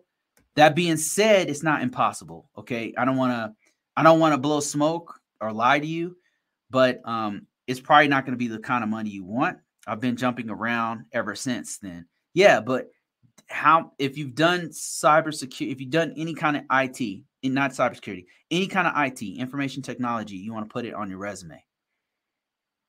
So put that 6 months on your the skills that you earned, put those on your resume. I'm trying to get back into IT again. Yeah. So everything I'm telling you what to do, that's just what you got to do, man. I don't know why people don't listen to me. It's kind of crazy.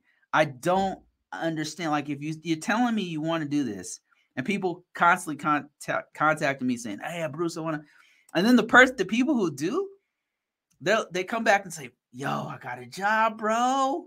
Yo, I got a job. Yo, what should I do? What should I do?" They're like, then their next challenge is, "Hey, I got this interview in a week. Like, can you give me some pointers on what to say, what to do?" All you guys got to do is listen to me, man. I mean, I'm just telling you. I'm just telling you, it works, man. Everything I'm telling you to do, it freaking works.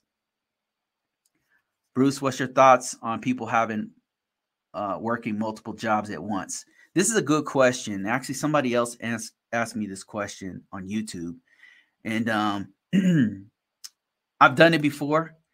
I would say it sucks. Don't do it. That would be my first piece of advice. Don't do it. I mean, if you have to, you got to do what you got to do to feed your family. But it's rough, man. I talk about this in one of my books. But if you're going to do it, here's how you do it. If you're going to be it's called overworked. That's not the word for it. What's the word for it? It's called overworked, overemployed. Yeah. Overemployed. So if you want to do it, here's how you do it. You take one full-time job and you take one part-time job, both remote, 100% remote. And they have a site, I think it's called overemployed.com or something like that. Go to Google, type in overemployed. You can find these. You can find recommendations on which jobs to do. But one job full-time, one job part-time, both 100% remote. The other part-time job, you tell them, I have a full-time job, right?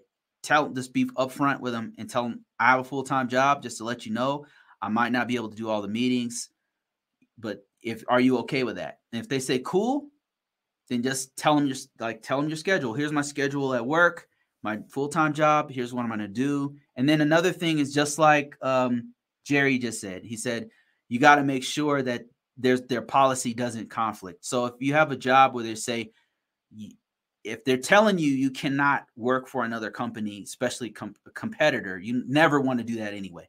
But if they're telling you in there that you work 8 hours for us, period, I wouldn't violate it, right? If they're blatantly telling you that and you need this full-time job and you're afraid of losing it, do not do this with that full-time job. Do not do it.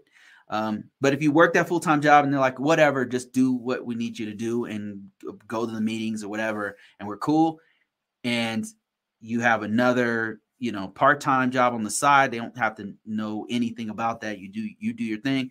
You can't. Okay, there's a few things. Don't go working for competitors in the same industry. That's just stupid. I mean, don't do it. It's illegal. Don't do it. Don't do anything that's a conflict of interest. That'd be like if you work you can't work for two different governments. Like, that is just incredibly stupid. I mean, I just don't do it. I mean, you can go to jail for some of this stuff. So those would be the things I would say. Like, don't violate the company's laws. Like, especially if you need that job, and they've been gracious enough to accept you in, and they're paying you pretty good. Like, why would you risk what you have working this part-time job just to make a few extra dollars? Don't do that. Right. And the third thing is, I would say, just don't, it's not a good idea. Just get a good job, get one good job and stick with that one. And then if you want to do some side stuff, do a business. Like, do something totally different. But that's just me, my 2 cents. But if you're going to do it, do one that's a full-time, one that's a part-time. Tell your part-time that you work the full-time, and then make sure they know your schedule. I've done that, and that shit worked. What do you think about starting in IT cybersecurity services? What do I think about starting a cybersecurity IT services company? I actually tried it once. I put out got a DUNS number, and I put it on SAMS.gov and all that kind of stuff. I actually got a couple of callbacks, and I did a couple of one-on-ones with the people who aren't, but it just didn't go anywhere for me personally. That's not to say I won't try it again one day. Maybe you can do it. I know a couple people who have done it, and I know a couple people who've done it and had various degrees of success. So, it can work. It can work. I've tried it before. I have a DUNS number. I have a great book idea. Maybe we can collaborate. Hit me up on LinkedIn, man. Hit me up on LinkedIn. For those of you who are aspirational, people who have businesses, people who have content, if you have a site, if you already do this kind of stuff on the side, if you already are a professional, if you have any ideas, if you have any kind of YouTube videos you want to do, if you want me to interview you, you want me to put you on, whatever the case may be, there's a chance we can collaborate, and I can either put your content on here, and send traffic your way. You can do courses. I will put them on my site and we'll collaborate. Books, whatever you want to do. Like, I'm open to that kind of stuff. I don't have a lot of time right now, but there's a way we can collaborate to where I'm just helping you with my traffic. I got tons of traffic. People are always coming to me, and I'd be more than happy to send you some traffic and we can figure out some kind of side deal, you know? So if you're interested in that, I haven't had anybody take me up on the offer and be serious about it, but the offer stands. Let me see. YouTube is saying, I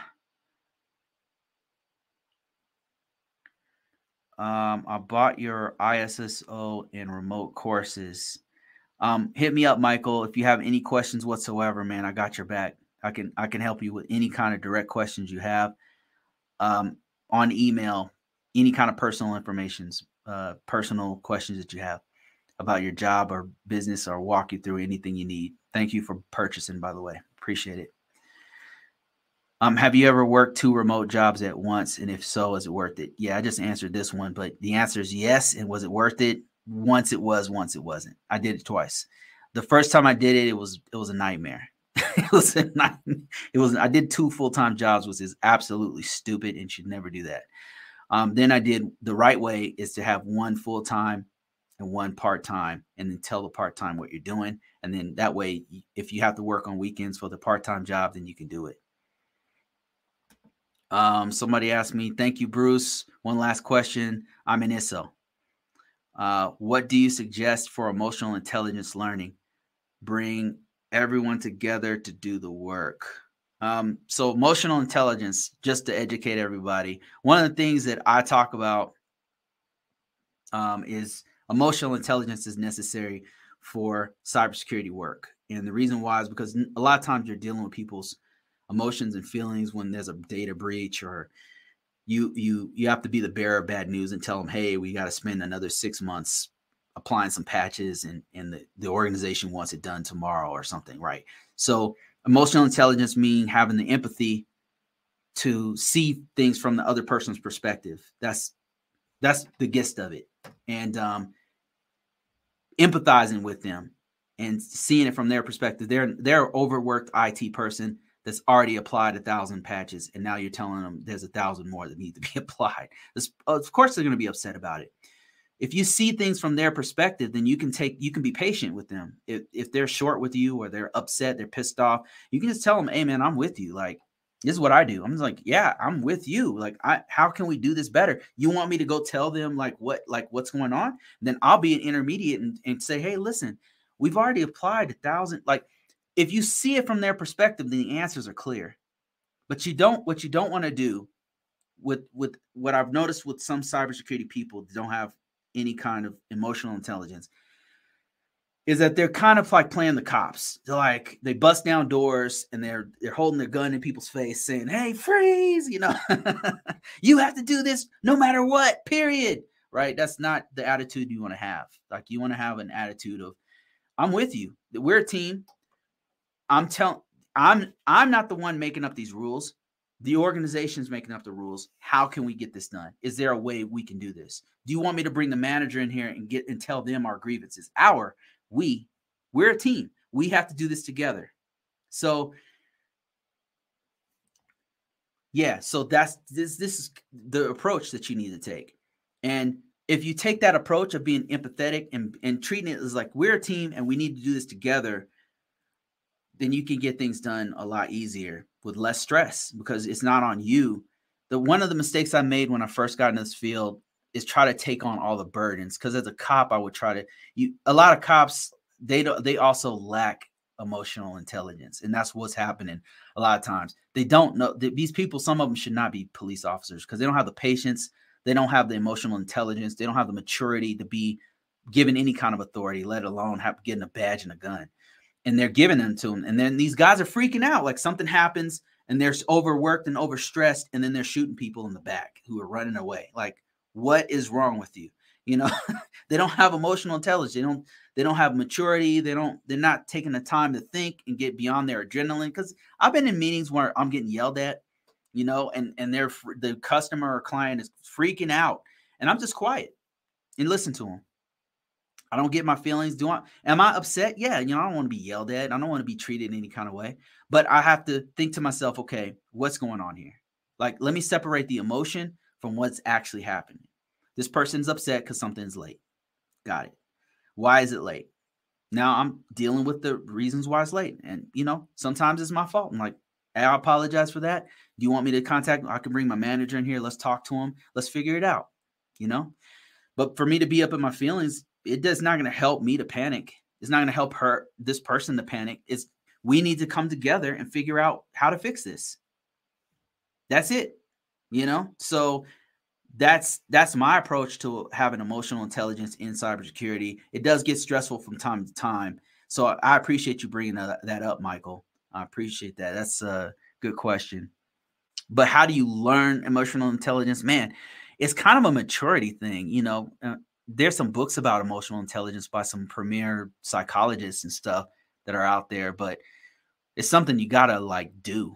It's like a muscle, like learning patience, learning to persevere when things are tough. It's really like a muscle. Like it's something it's like doing workouts, doing sprints. Like it just takes time to build up the emotional maturity and the calluses that it takes to deal with like difficult people or whatever, and to be patient and realize one of the things I realize is that panicking doesn't help. Even if you're on the road and somebody swerves in your lane, if you panic, sometimes you overcompensate and you'll flip the car. But if you're cool and calm, you just get over real quick, move over, you're looking at the other side, you can calmly make those decisions. When other people are panicking, overcompensating, and flipping their car, you're just like calm. You're just like, okay, move over. You're not flipping the guy off and going crazy. You're like, okay, they made a mistake. They didn't see me. I was in their blind spot or whatever. They had a bad day and they're trying to run me off the road or whatever. Like, go about your business. I'm trying to live. I got 30 more years to live. Like, do you want to go die on the road? That's up to you, bro. I got a family to feed. So, let me see. Thank you for that super sticker, M7. I appreciate you. Says, are you live on another platform at the same time? Yeah, I'm on TikTok. That's why I'm looking over here. And then I'm also on YouTube. Facebook and Twitter. Facebook and Twitter. Were you a cop? Yeah, I was a police officer in the Air Force for about 5 years. That's a real tough job.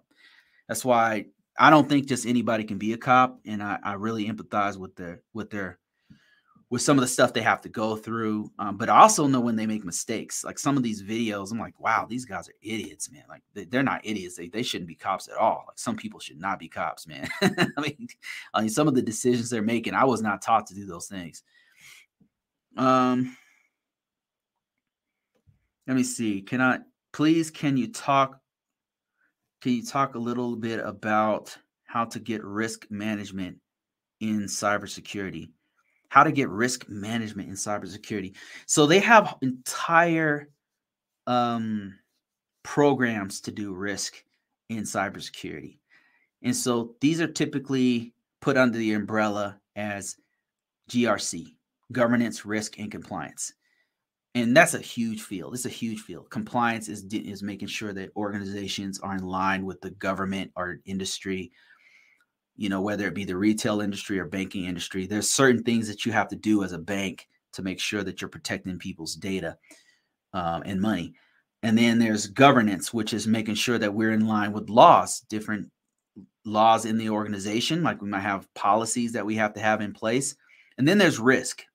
And risk is dealing with exactly what you're talking about. And risk usually has some sort of risk management process. And that's really my expertise, is risk management. Because we're not going to eliminate all security issues in the organization, whether they be physical or operational or technical. So the best we can do as an organization is manage the risk. Managing the risk means doing what we can to improve the security that we have, what we can to document the things we can't fix so that we know what's going on.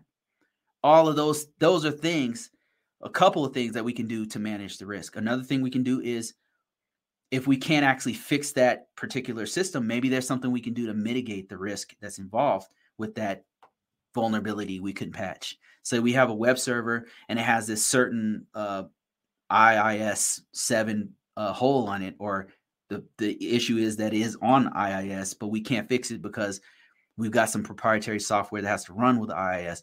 Maybe there's a firewall fix. Maybe there's a proxy we can put, a reverse proxy we can, or something we can do to make it so that that vulnerability that we know has a certain threat, we can fix it in a way that we couldn't patch it, we couldn't replace it, but we could put something in front of it to where we didn't put a Band-Aid on a bullet wound. What we did was we removed the risk in another way.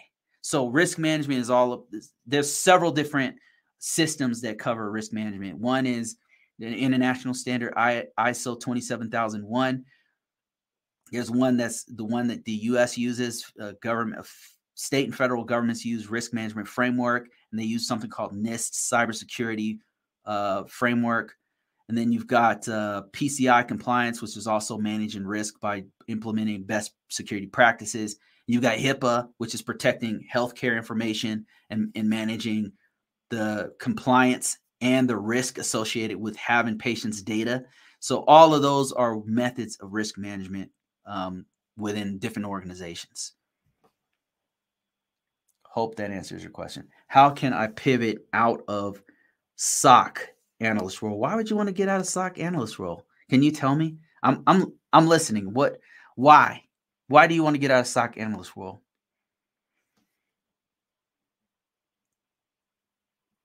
Better is name. I'm talking to somebody on TikTok, by the way. So they said they want to know, and you guys too on YouTube, like, what do you guys think? I don't like 24-hour shift life.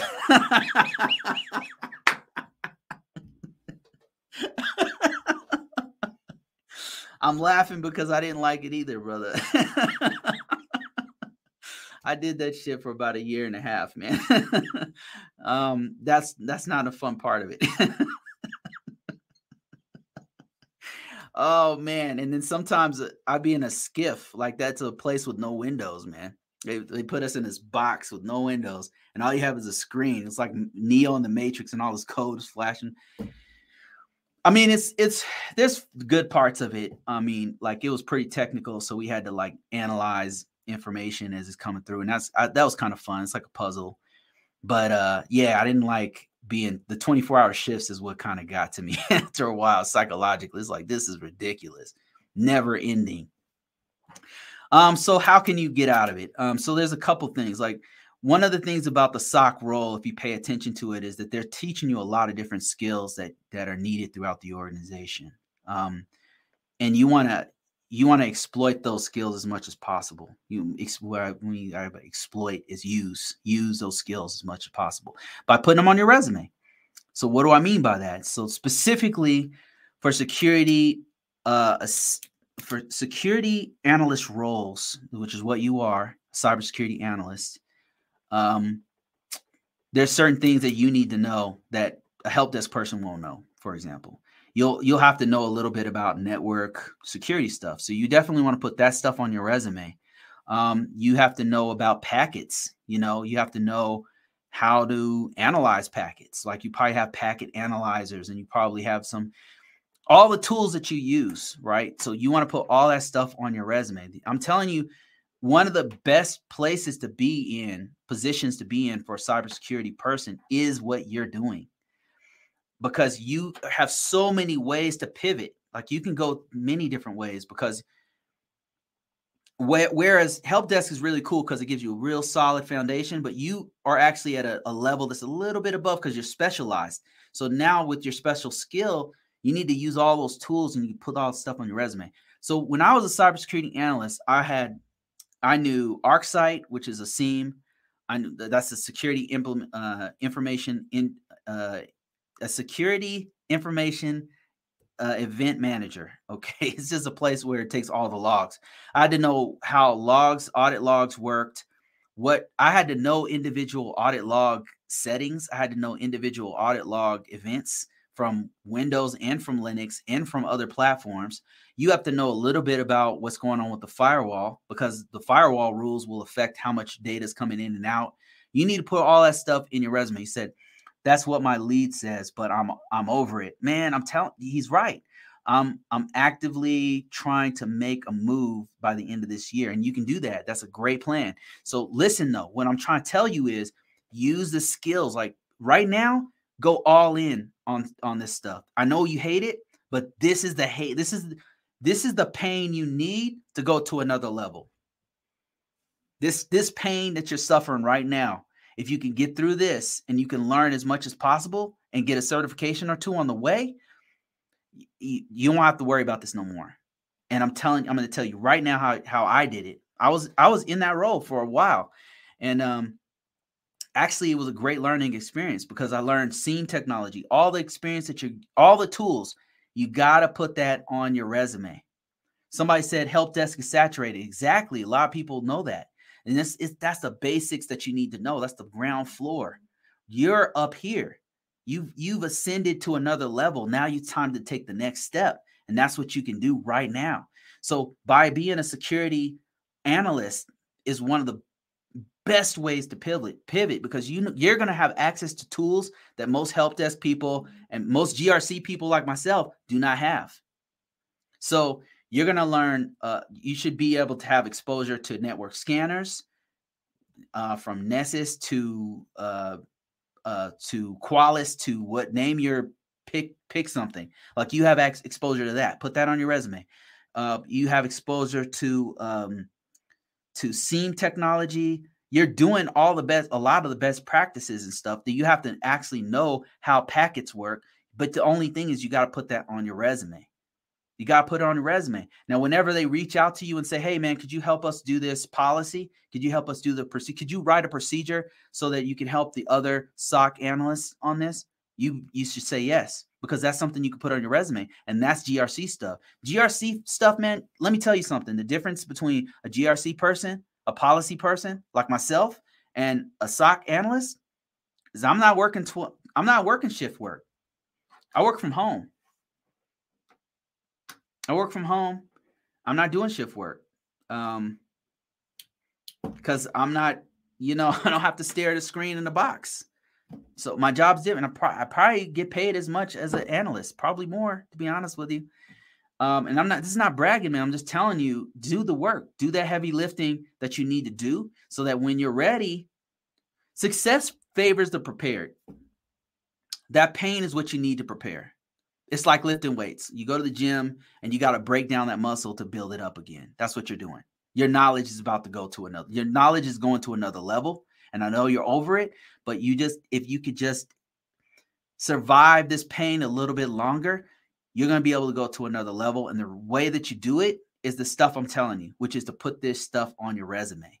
Put it on your resume. All the tools, I have a free downloadable resume. If you haven't heard me say it 15 times already on this live, go download my resume. It'll give you an idea of how to word the stuff you want to put on your resume. It'll give you an idea of what kinds of things they're looking for my industry, which is GRC. They're looking for writers. They're looking for people who can write a policy. People could write a procedure. That's the kind of stuff that they're looking for in my industry. But you might not want to do that. You might want to do forensics. They're looking for something totally different. You can find that stuff by if you go to LinkedIn, and then you type in, if you want to see data forensics, you would type that in and you would look for all of the different keywords that they're using, and you put that on your resume. But as a security analyst, as a SOC analyst, you have exposure to a lot of the stuff that they're looking for. So that's how you do it. Just put that stuff on your resume, and then don't stop there. The next thing you want to do is post that on LinkedIn, on Dice, on Monster, and I would say make that your job to post all your skills and put it out there, and you will find something better, something else. Okay, John says, thank you for that $10, John. I appreciate that. He says, what piece of literature could you recommend to show leadership other than the obvious? Why is RMF mandated in government agencies? Okay, seems like two different questions I can answer. What piece of literature would you recommend to show leadership? other than the obvious. For leadership books. I'm recently reading one called man, it's really, really good, man. There's one called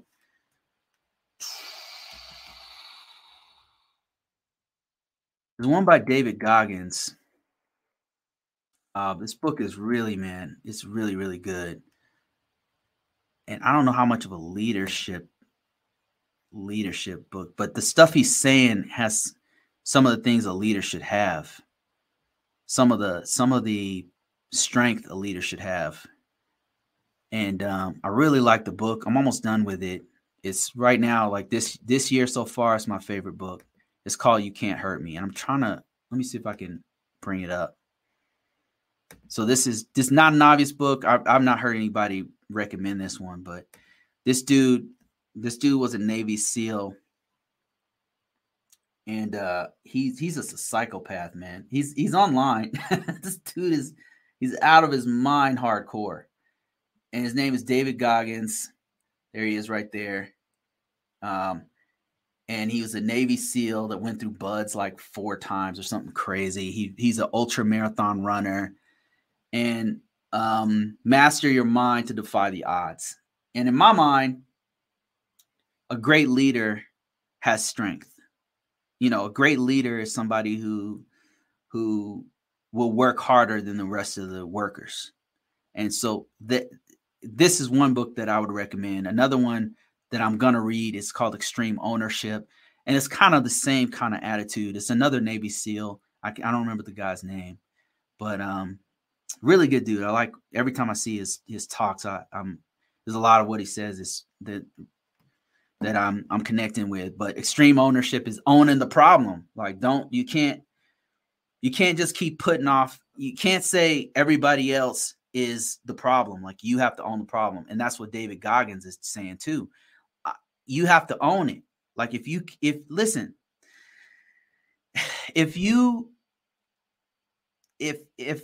everything else is, if the world is the thing that made you these problems, how can you fix it?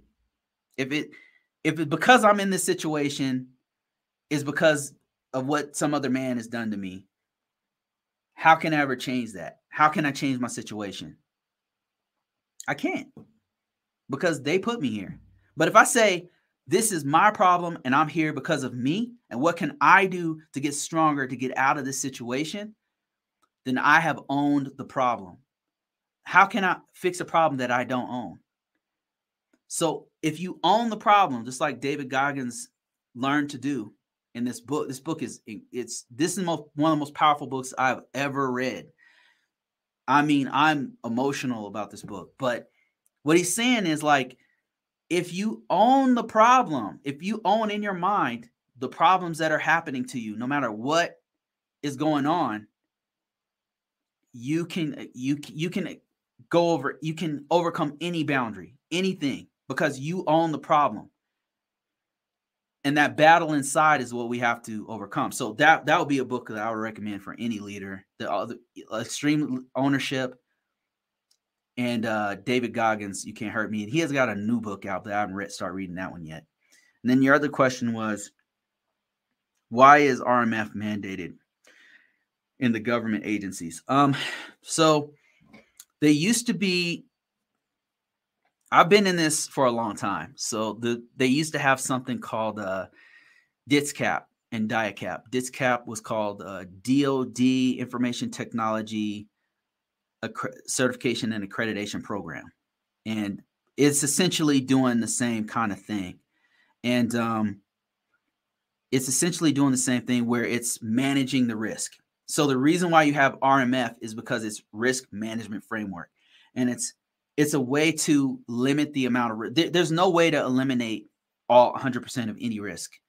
So the idea behind it is to limit the level of risk that you have, and manage the exposure that you have to threats. You can't control outside threats. Like if there's an earthquake, You can't control that there's an earthquake. If there's an insider threat and somebody's trying to sabotage your company, what can you do, right? Anybody at any time can do whatever the hell they want. But the best thing you can do is say, okay, if this system goes down, it's backed up. Our main stuff is backed up at another site. We can just go there. That's managing the risk. Another thing you can do, if you have an earthquake, we know that this is an earthquake zone. We're on the fault line. We're in LA. We have another site in Oklahoma. And so if this site goes down for whatever reason, because the power went out, we can just go over. You can't control threats, right? Threats are going to do what they're going to do, but you can control your response to the threats. And so that's why government agencies have risk management framework. When they don't, that's when you get catastrophic disasters. A good example of that is, I don't know if you heard of the Colonial Pipeline. So Colonial Pipeline is a gas pipeline that goes from one state to another. And some hackers took out their network, which affected the pipeline went down. And so that affected like a whole eastern seaboard or something. Like the gas was out for like, I don't know if it's hours or days, but that's a catastrophic failure. And they did not have risk management framework put in place. Well, they didn't have anything obviously something was wrong, right? So, I mean, otherwise, if the site went down, they'd have another one come up. Or if the site went down, they're like, okay, what's our fail-safe to get this site back up again? They got taken out by a hacker. That's why you have risk management framework. I know, like, it's so trendy to focus on hacking or whatever, but that's a 1% of all of cybersecurity. It's a tiny percentage. The rest of it is the people sitting at the keyboards. Do they know what they're supposed to do? If they click on one damn link and that system is not secure that they're on, that could take out the whole network.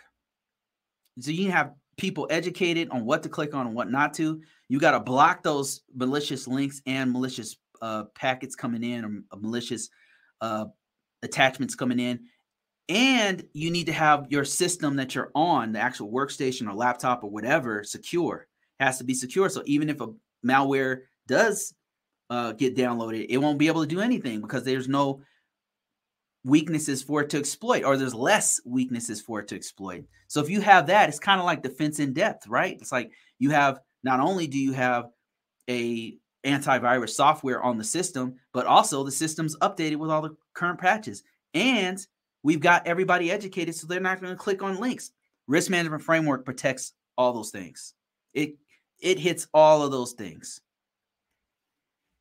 Somebody said, I heard cybersecurity is boring. It can be boring, but it makes money. If you like making money, then I would highly recommend doing this. But if you don't want to be bored, I can't help you. You know what I'm saying? I'm here to make you make money. Like, I can't help you with whether or not you are entertained. But if you want to make money, if you're kind of trying to go to the next level, then that's something I can help you with. All right, let me see if I have any more questions. Somebody said Goggins is the mother effing man. Yes, he is. That book is incredible. He says the audio book Can't Hurt Me is amazing. That audio book is crazy because he's actually reading stuff that's outside. It's like a podcast. It's like some of it's out, not even in the book, and he's actually talking on it. It's really good. It's well done. It's very powerful. This dude's life is very powerful. It's life-changing. Like I'm listening to it and I'm like, damn, this is stuff that I can apply in my own life.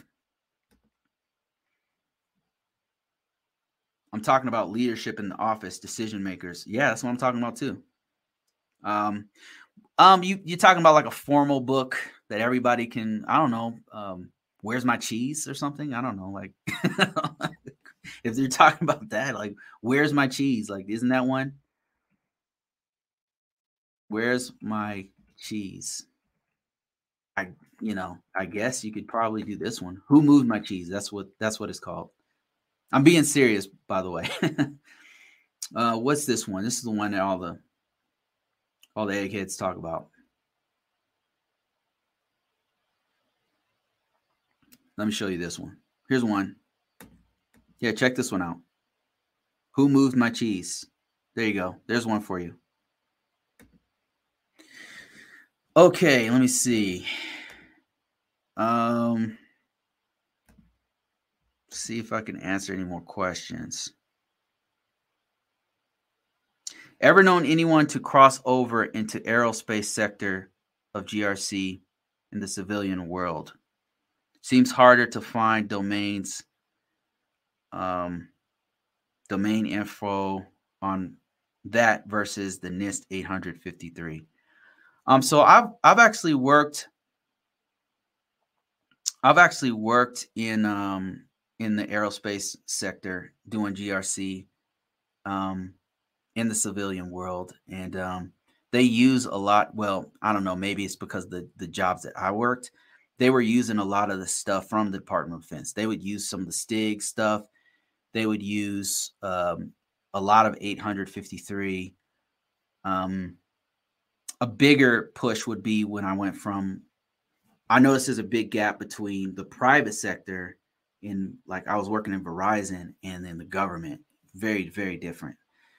That being said, they still use some of the stuff from the Department of Defense and the NIST 853. But let me see if I answer your question. Ever know anyone who cross-trained from aerospace sector of GRC in the civilian world? Okay, you're talking about purely civilian with no connection to NASA or anything. Seems harder to go purely civilian sector into government work, government type NIST 853. I'm trying to think of anybody I know who did that. And now that I think about it, it's pretty rare, but I do know a couple of people who did it. When I was working at NASA, NASA is mostly government. It's aerospace, but it's mostly government type work. So they use the NIST 853. But I knew a few people who came from the purely private sector into where we were working. And there were different, like, programmers and different kinds of. So yeah, I've known people to do it. Normally they were very technical. They weren't like GRC people per se. So do I know anybody who've done it? Yes. Yeah, so it's not a big leap. Like, what they're really looking for is best security practices. And if you know an equivalent, sometimes if you know an equivalent framework, it can be helpful for the NIST. Like if you knew CIS controls, because actually the government does use the CIS benchmark in some of their controls from time to time. So it's not a completely huge stretch. And sometimes they need that new blood, especially like younger people, like a lot of the young people, excluding boomers and Gen X, myself included. They need that fresh blood from other industries to come in, and it's very, very helpful.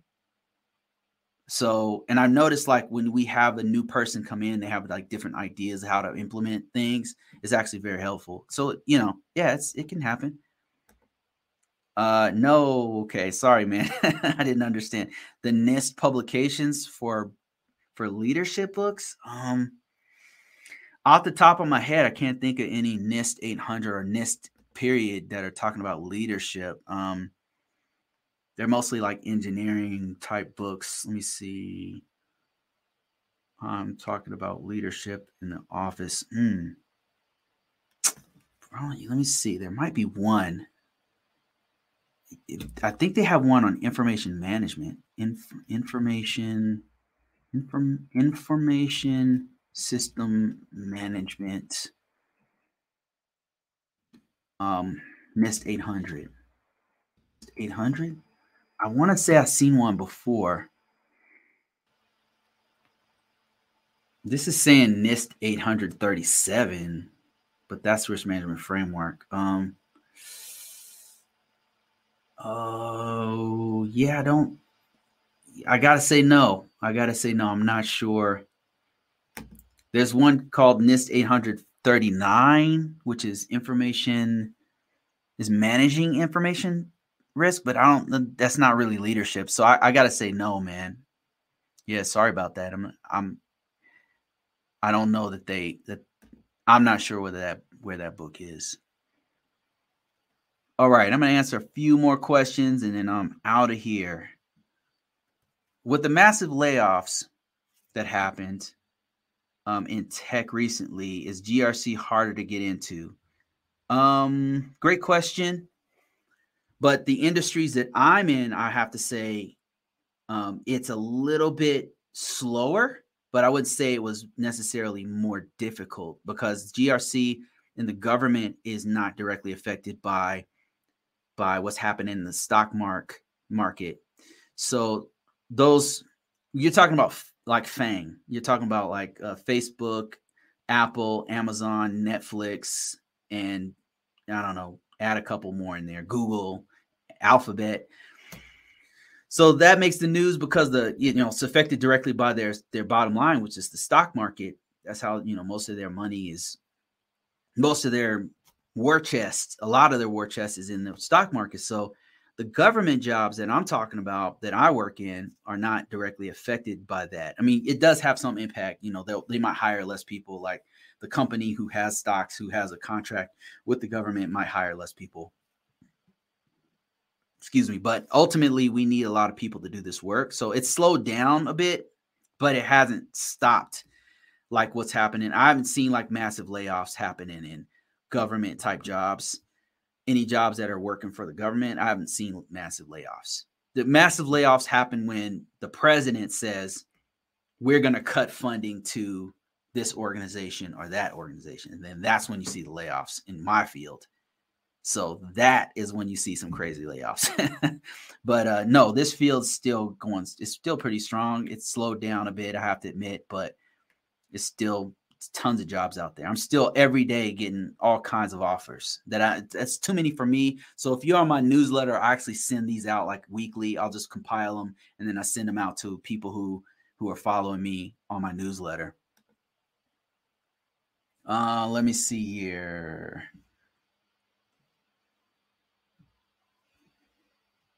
Advice for someone who is coming straight out of high school trying to get into cybersecurity. So is it really necessary to go to college? So what is necessary is the experience. And then your next natural question should be, well, how do I get experience, Bruce? Like how do I get experience? So what great thing about college is that it gives you a little bit more opportunities. Like it gives you opportunities to get into, hell, you could work on the campus and have a job and be teaching, and be learning as you're going. And you can also get into internships easier and apprenticeships easier. And it just opens up a lot more doors. That being said, so we recommend college. Like I know people crapping all over it because the universities keep charging more and more, but not everybody has those kind of opportunities. Not everybody has those kind of resources or time. So the answer to the question, no, you don't have to go into college to get into IT, because that's what your real question is: information technology, not necessarily cybersecurity, because IT is the foundation on which cybersecurity sits. So let's broaden the horizon and talk about information technology. No, you don't have to go to college for it. What you do have to have is the knowledge. You don't necessarily have to have experience to start. You don't have to have a college degree or certification to start. But one thing that you have to have is knowledge. So what I would do if I was in college and I really wanted to get into information technology or cybersecurity in particular is I would start to learn the knowledge. And that's all that stuff's you can start off with just free stuff on YouTube. Go on YouTube and start listening to guys like me actually teach the stuff, not on TikTok. Like, I don't know how much you can learn on a 15-second video, to be honest with you, like, or a 10-minute video, whatever, right? You probably need to go to YouTube or any platform that has long form content where they're teaching you for free basics. The first thing you need to know is whether or not you want to do this, because this is not for everybody. No, not everybody has the patience for this. Not everybody has the maturity, to be honest with you, for what we do, to learn. Like, it really takes, like, people think, oh, you got to be a genius. or you got to know math or logic or what. No, what it really takes is patience. That's what it really takes. I'm just being honest with you. It takes a certain amount of intelligence and knowledge, of course. But the patience is what you really need, because as a high schooler, like, you're going to be distracted to go hang out with your friends at the bowling alley or wherever you guys do these days, or play video games 24 hours a day, or watch 3 hours of stretch of TikTok or whatever you're going to do. But you got to be able to sit down, have the patience and maturity to watch a video about how to secure a computer. How do computers work? How does the RAM work with the storage, work with the motherboard, work with the CPU? How does it actually work? You got to have the patience to sit down and watch that. If you can do that, go to YouTube, watch a few of those videos, and you're like, this is interesting. I like this.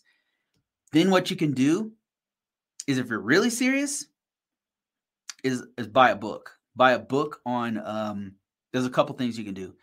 What I would recommend straight out the box is to do like a CompTIA A+ certification, because it has all the common body of knowledge that you need to know to get an information technology job.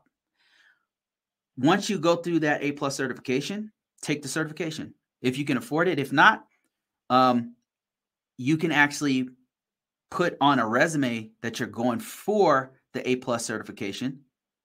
So when I say resume, okay, you want to put your, if you want an example of a resume, you can use my resume. Go to my profile. You can download a free copy of my resume. You can see how it's worded, and the style of it is very important. It's called ATS style resume. Very simple, straightforward. Now you're gonna look at it and be like 20 years of experience, like what the hell? But what I want you to pay attention to is the format. Like, how is it structured? And then you can put your skill set of what you've learned with computers in that format, right? Of course, if you don't have college, you don't have to put that. If you're working on an A+ certification, you put that in the certification, working on A+ certification. A+ certification, CompTIA A+ certification, working on this certification, something to that effect, right? So once you finish that resume, you want to take that ATS style resume and upload it into LinkedIn, on dice.com, monster.com, at least those three, but I would recommend doing it on like 10 different ones. People don't listen to me about this. They stop listening after I say resume, and then that's it. They download your resume, okay, and then that's it. That's all they do. But if you do what I'm telling you to do, not only will you find jobs, but eventually, as you fill out those, as you add to your profile as a high school student, you will get people contacting you about jobs. And if you don't, let me know. Say you can contact me. My email is contact@convocourses.com. You can say, hey, I've had my resume out for 3 weeks, for 3 months. Nobody's contacted me. You have any other advice? And we could talk about. I'm just telling you, if you put your stuff out there, somebody will contact you, and you need to be applying for these jobs too. There's jobs that don't require a college degree. They don't require any experience. And you can get and no certification too. But they need you to know the knowledge. And that's what I'm telling you. Go on YouTube, learn it. Go to CompTIA A+, start reading the book. Buy the book, $20, $30. Buy the book and read through it, study it, learn it. Take certifications would be the best thing you can do. Take it, pass it. But if you can't, you can still put it on your resume and say you're working on it, right? Because that's still valid. So that's what I would do if I was in high school. Somebody said, for someone just coming out of high school, I would look into the Air Force Reserves, get the clearance and the Security Plus, then add certifications and experience from there. Okay, and this is actually a great point. So somebody on YouTube added to what our conversation was, and that's to go into the military. If you have no other options, when I was so poor that I could only afford to go to community college on a Pell Grant. We had no money. I was a high school dropout. I had nothing. And I was thinking about going into vocational school, but I was working and going to school, and it was just too hard. to do. I just didn't. It was really, really difficult to do it. And the Air Force was there. My buddy had just come back from the Marines, and I talked to him and I said, "Hey, man, I've been thinking about going to the Marines because all I knew was the Marine Corps, because we had like a our ROTC program had just pure. All I knew was Marines. I knew their rank structure. I knew how they. So that's what I was about to do. He came back from the Marines and he said, "Don't go into the Marines." He said, "Don't go into the Marines. Don't go into the Army. I would suggest the Navy or the Air Force." And I said, "Well, which one should I do?" And he said, "Well, Air Force has the best looking women." And I said, "Okay, well, then I'll go into the Air Force." And so, so I went to the Air Force. He said the Air Force had the best facilities. They had the best looking women. You know, I was a 19-year-old kid. And then best everything. So he says, I would recommend maybe the Air Force. And I said, okay. So I joined the Air Force, and it changed my life. Like the Air Force for all the, now they did send me to like 3 different wars and a combat zone, and I could have got killed. But, you know, it was a different time. It was, you talk about 9/11 happened when I was in the military. There was like 3 different conflicts that they were sending us to. We were going all over the world, freaking doing stuff. It was ridiculous. Like I joined at the wrong time. So, but that being said, it did change my life. I mean, I was able to get a clearance, just like Melvin's saying here. I was able to get years of experience, really good hardcore experience with doing real work in both as a cop and in 3 different fields and in computers. So I was able to do, when I got out, I could have done anything. I mean, any of those things. I mean, and then also certifications and degree. I got all those things from the military. So if you have no other options, you have no money, you have no time, you have nothing, you're not going to go to college, you can't afford it, then yes, the military is a great option. And I would highly recommend the Air Force, maybe the Coast Guard. I don't know much about the Coast Guard, but I would highly recommend the United States Air Force. That's the only one I can speak on because that's the one I was in. But I believe now that I've been doing this longer, there's other options. Like you can actually get into other branches of the federal government. Like which ones?